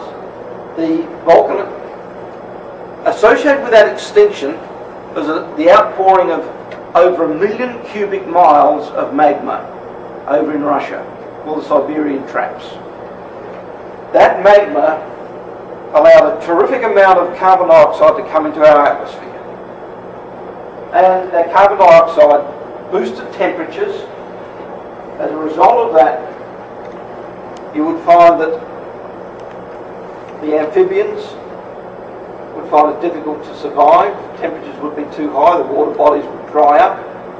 You would find that the algae, the mosses, the ferns would be suffering from these new conditions, and as a consequence the reptiles would be favoured because they would be laying eggs which had shells which protected the embryos from damage, whereas amphibians weren't like that. And so this is why the reptiles were favoured. Can you do that a bit better than I can, Lon? I'm getting tired. What was happening is after the Babel incident, you had some giant river valleys forming. And this is something that Elaine Kennedy down at Geoscience Research Institute got together with Barry on, and they said, this is what happened with the dinosaurs. She said they had to have these river valleys to live where it was hot and steamy, because with their large body masses they couldn't survive on the upper levels of land. Men are not going to live down in steamy river valleys. That's where the large reptiles live, and because it was geologically active down there, that's why we're able to find their fossils in this whole thing when they were buried or sandstorms went over them or something like that. That these guys couldn't make it. But it wasn't that men weren't alive. It wasn't that mammals weren't alive. It's just that they didn't want to live down in those geologically active areas. It's not until our time when people will live in San Francisco and wait for the earthquake. Okay? And I love you guys here in Seattle, but you're standing right in the shadow of a massive volcano and right over these earthquake plates. And it had to be our stupid generation that was willing to do this.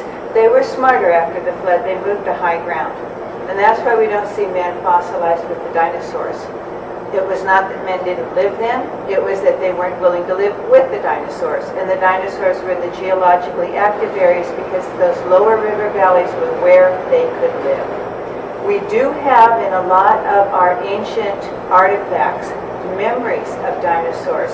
We see it in some of our old Roman and Greek pottery and in the friezes. We see evidence of the giant sea monsters. We see replicas of things that we've discovered in fossils in my lifetime. We've got, I think it's downstairs, ICR years ago put out a really excellent thing, what happened to the dinosaurs, and they track a lot of the dinosaur historical writings through the years, whether it's St. George and the dinosaur, which is probably mostly fictionalized, but nevertheless based on memories. But you can go back to Alexander the Great, whose armies were terribly surprised by some monstrous beast on their last invasion, which they were going to take over India and didn't quite make. We've got the Thunderbird in America. What was that? Did they just make it up? Probably not. We've got the pterosaurs in Egypt that were written about. So these things were all in the history of man, but we simply didn't get fossilized with them. Man's fossils are extremely rare. Hominid fossils are not that common. They are found, however, for instance, in the Olduvai Gorge in Africa.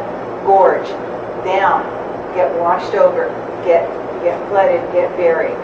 You don't find man fossils on any of the craton areas, on any of the major areas. So this is what's happening.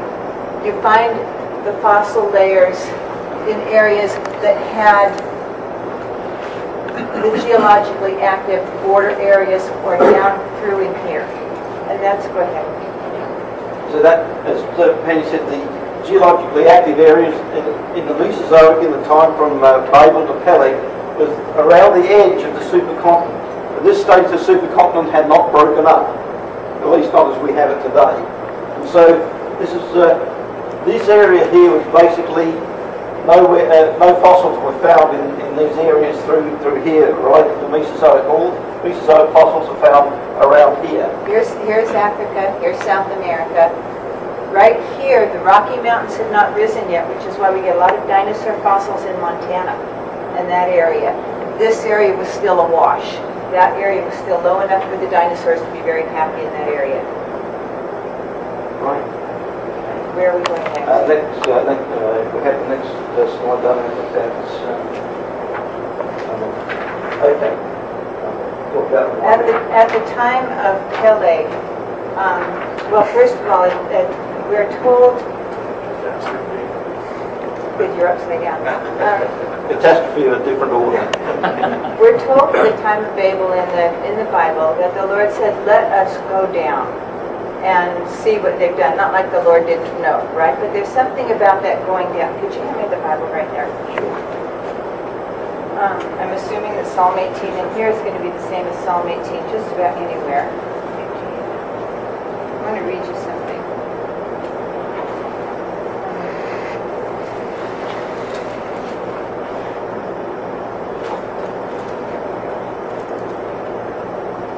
Okay, this is Psalm 18, when the Lord comes down. Listen to what happens. I don't know if this is remembering Babel or just in general what happens, but it's not a pleasant visit. And remember, the Lord came down at the Tower of Babel incident and visited. And the earth shook and quaked, and the foundations of the mountains were trembling and were shaken because he was angry. Smoke went up out of his nostrils, and fire from his mouth devoured. Coals were kindled by it. He bowed the heavens, or bowed the heavens also, and came down with thick darkness under his feet. And he flew upon a cherub, and he rode upon a cherub and flew. And he sped upon the wings of the wind. He made darkness his hiding place, his canopy around him. Darkness of water, thick clouds of the skies. From the brightness before him passed as thick clouds, hailstones and coals of fire. The Lord also thundered in the heavens, and the Most High uttered his voice, hailstones and coals of fire. And he sent out his arrows and scattered them, and lightning flashes in abundance and routed them. Then the channels of the water appeared, and the foundations of the world were laid bare. That is a massive tsunami, folks. At thy rebuke, O Lord, at the blasted breath in thy nostrils. So when it says in Genesis that the Lord came down to go visit Babel, you can figure that was a pretty catastrophic event. And that we associate in the geologic record with the Permian extinction. Go on from there from the Permian back to the time of Peleg. We still have this heating going on under the crust. And as Barry had mentioned, this heating of rocks is going to expand them in volume as you heat rocks and they become liquefied by 10%. 10%. Correct? This is going on under the crust, and the pressure's building and the pressure's building. In the meantime, out in the asteroid area, the moon has finally given way. The moon has finally exploded a few orbital years before this. As we pass through that, we get some massive asteroid hits. We have record of them all the way across Europe and North America. We can still see where these massive craters, you don't have that, okay, where the massive craters are, one down in the Caribbean, we've got the one in Arizona, pretty massive hits. I have a question, and this is just me thinking, but if you take a look at Iceland, it is right smack on top of the Atlantic Rift. It's just right there. My question is, was this a major hit? Was the island the result of volcanic activity that resulted from a hit right there that started that crack in the Atlantic Ocean, and it split apart? Why would it split apart? We've got molten rock that is now increased in volume 10%. And that, okay, go ahead with the math there. Okay, just on that math, the 10% increase in volume from the time the rock is very hot to the time that it becomes molten. A 10% increase in volume is an 18% increase in the circumference. of a sphere. Okay? 18% of 24,000 miles for the Earth is 4,700 miles, which is the width of the Atlantic Ocean. So the excess pressure from the rock, which had become molten in our interior, eventually allowed the Earth to split open once this impact occurred. The Earth split open massively. You had the rift in the Atlantic formed, and you had the supercontinents separated, and you have Babel, and you have Peleg born around about the same time. So he was named Peleg, which means division, and it has to do with waters. We get other words like Pelagos from it, like pelican. There's Mount Peleg in the Caribbean. There's the volcanic goddess Pele in Hawaii. This word is still remembered all the way around the world, associated with destruction, volcano, and water. Okay, and then there was Mount Peleg. As the Earth split, if you remember what we don't have globes here, what the globe looks like, as the Atlantic Ocean splits like this, you have the Pacific rim forming all the way around the other side, which is now called the Ring of Fire, where the Earth had buckled up with its crust. You have some sinking, some buckling up, where there's a weak spot in the Earth all the way around. You have the mountains that start even north of here and go all the way down the Pacific coast. Both the Rockies and the Sierra Nevadas, the Cascades go down into South America, continue mountainous chain down through Chile and all the way down. This is the most recent mountains building up. The Himalayas were built up in this time. The Indonesian mountains and volcanoes were built up in this time. The Mariana Trench sunk at this time. All of this is a result of the Peleg continental splitting. The word used in Genesis 10:25 is not a word that means population. It's a word that means land mass. It's the same word used in the beginning. God created the heavens and the earth. That word earth is the same word there as in Genesis 10:25. It means a geologic mass. It means something which is firm. That was split at the time of Peleg. It probably took 100 or 200 years for this whole thing, because that's a pretty massive split. In the meantime, if you go into the book of Job, Job lived during this time. And during this time and right after, you find references to what happened in the book of Job. He talks about the sloshing of the seas. They had to keep a watch on the sea. Why? Because when a tsunami comes first, it goes out. And then it comes back in. Get out of the way. He talks about, do we have that list of mountains things? being overturned by their roots. Yeah, I think I've got that in here, sweetie. Let me... I know it's skipping to the end, but it is. Yeah, that's fine. It is. Yeah, evidence from Job. Here we go. Job 9:5-7 considered first fits the impact of the Peleg scenario event. Well, remember the earth-shaking event occurred during the lifetime of Job's uncle or father. He lived in the land of Uz. Uz turns out to be his great uncle. If you take a look in Genesis, it's 11, right? I think it's Genesis 11. Yes. Here's some of the stuff from Job. God removes the mountains and overturns them in his anger. He shakes the earth out of its place and its core trembles. He commands the sun and it does not rise. He blots out the stars. This quotation refers to asteroid impacts. The continents split open. The ocean courses through these breaks, shakes the earth out of its place. The sun seems to fail to rise because you've got an axis tilt at this time, which is a whole other section of the science we couldn't go into. However, this axis tilt is what also resulted in the magnetic stripes we find in the floor of the Atlantic Ocean. Stars were blotted out due to debris clouds. Peleg and his brother Yoktan and their relatives were eyewitnesses to these events. We find references to volcanism, rifting, and magma in Job. Job 28:9 and 14:18. The crust tears apart in the Jordan Rift. During the Ice Age, there were many catastrophic events. It explains passages like this. The mountains fall and crumble away, and rock is removed from its place. Underneath it is turned to fire, whose stones are the source of sapphires and contain gold dust. Job and his friends observed molten rock flowing from volcanic vents and knew that gems crystallized out of this. There's a reference to volcanic firestorms in Job 27. The storm steals him away in the night. A burning fiery wind carries him away, and he is gone. It sweeps him out of his place. It hurls against him and does not spare. In Job 1, we find the catastrophes which affected Job's first family and all of his property. One of the servants comes and tells him fire has fallen from heaven and burned up the sheep and servants and consumed them. And suddenly a great wind from the wilderness struck the four corners of the house, and it fell on the young men. This refers to the volcanic fire and tornadic winds that come from volcanoes. As they seemed to fall from the skies and destroyed the flocks, houses, and people. This was no ordinary fire or wind. It was much too large an event for that. The Ice Age is referred to in Job. In Job 38:29-30, God challenges him, from whose womb comes the ice? The ocean waters harden like stone, and the surface of the deep is frozen.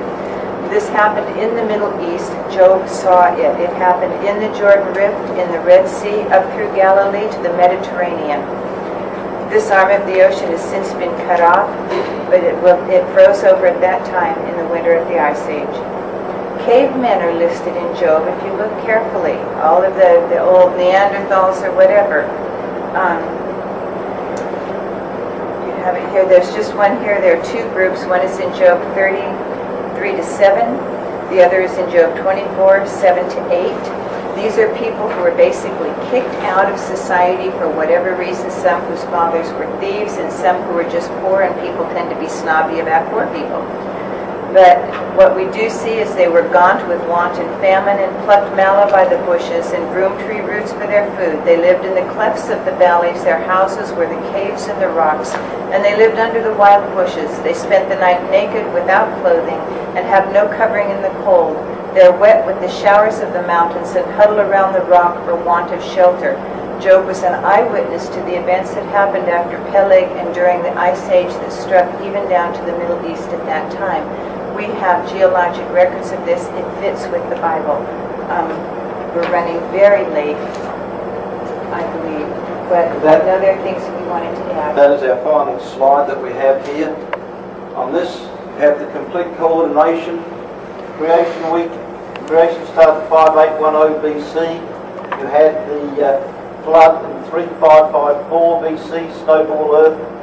Then you had the Babel catastrophe in 3182 BC, Peleg continental division in 3023 BC, and then the Ice Age starting around about 2900 BC and ending around about 2345 BC. So that basically gives you the trend that we have, and what we have here is these corresponding atomic dates for the Noah's flood, 720 million atomic years ago. The Babel catastrophe corresponding to the Permian extinction, 251 million atomic years ago. The Cretaceous Tertiary extinction, when the Paleocontinental division began, 65.5 million atomic years ago, but it was really only 3023 BC, and so on. So you can get the complete coordination of all of your biblical events, your geological events, your astronomical events, all in this one time frame because of the increase in the zero-point energy that came from the original stretching of the universe. Yes. Is that on your website or something? Or? That one is on our website, yes. And I'll be getting up more as much as I can. I think if there's anything we wanted to leave everybody with, it's don't be afraid of the data. Follow it. Look for the truth. Don't be afraid of it. God did not lie in his creation. Okay. Yes. When are you writing a book? We've got 2 in progress, and it's up to me now to finish editing. It's my fault. However, if you know of a publisher who's willing to take it on, let us know, because nobody's willing to publish his work. He doesn't agree with the creationist organizations. They won't touch it. He doesn't agree with the evolutionists, so the major publishers won't touch it. Any of you know of any publisher that's willing to deal with it? Hey, we'd be happy.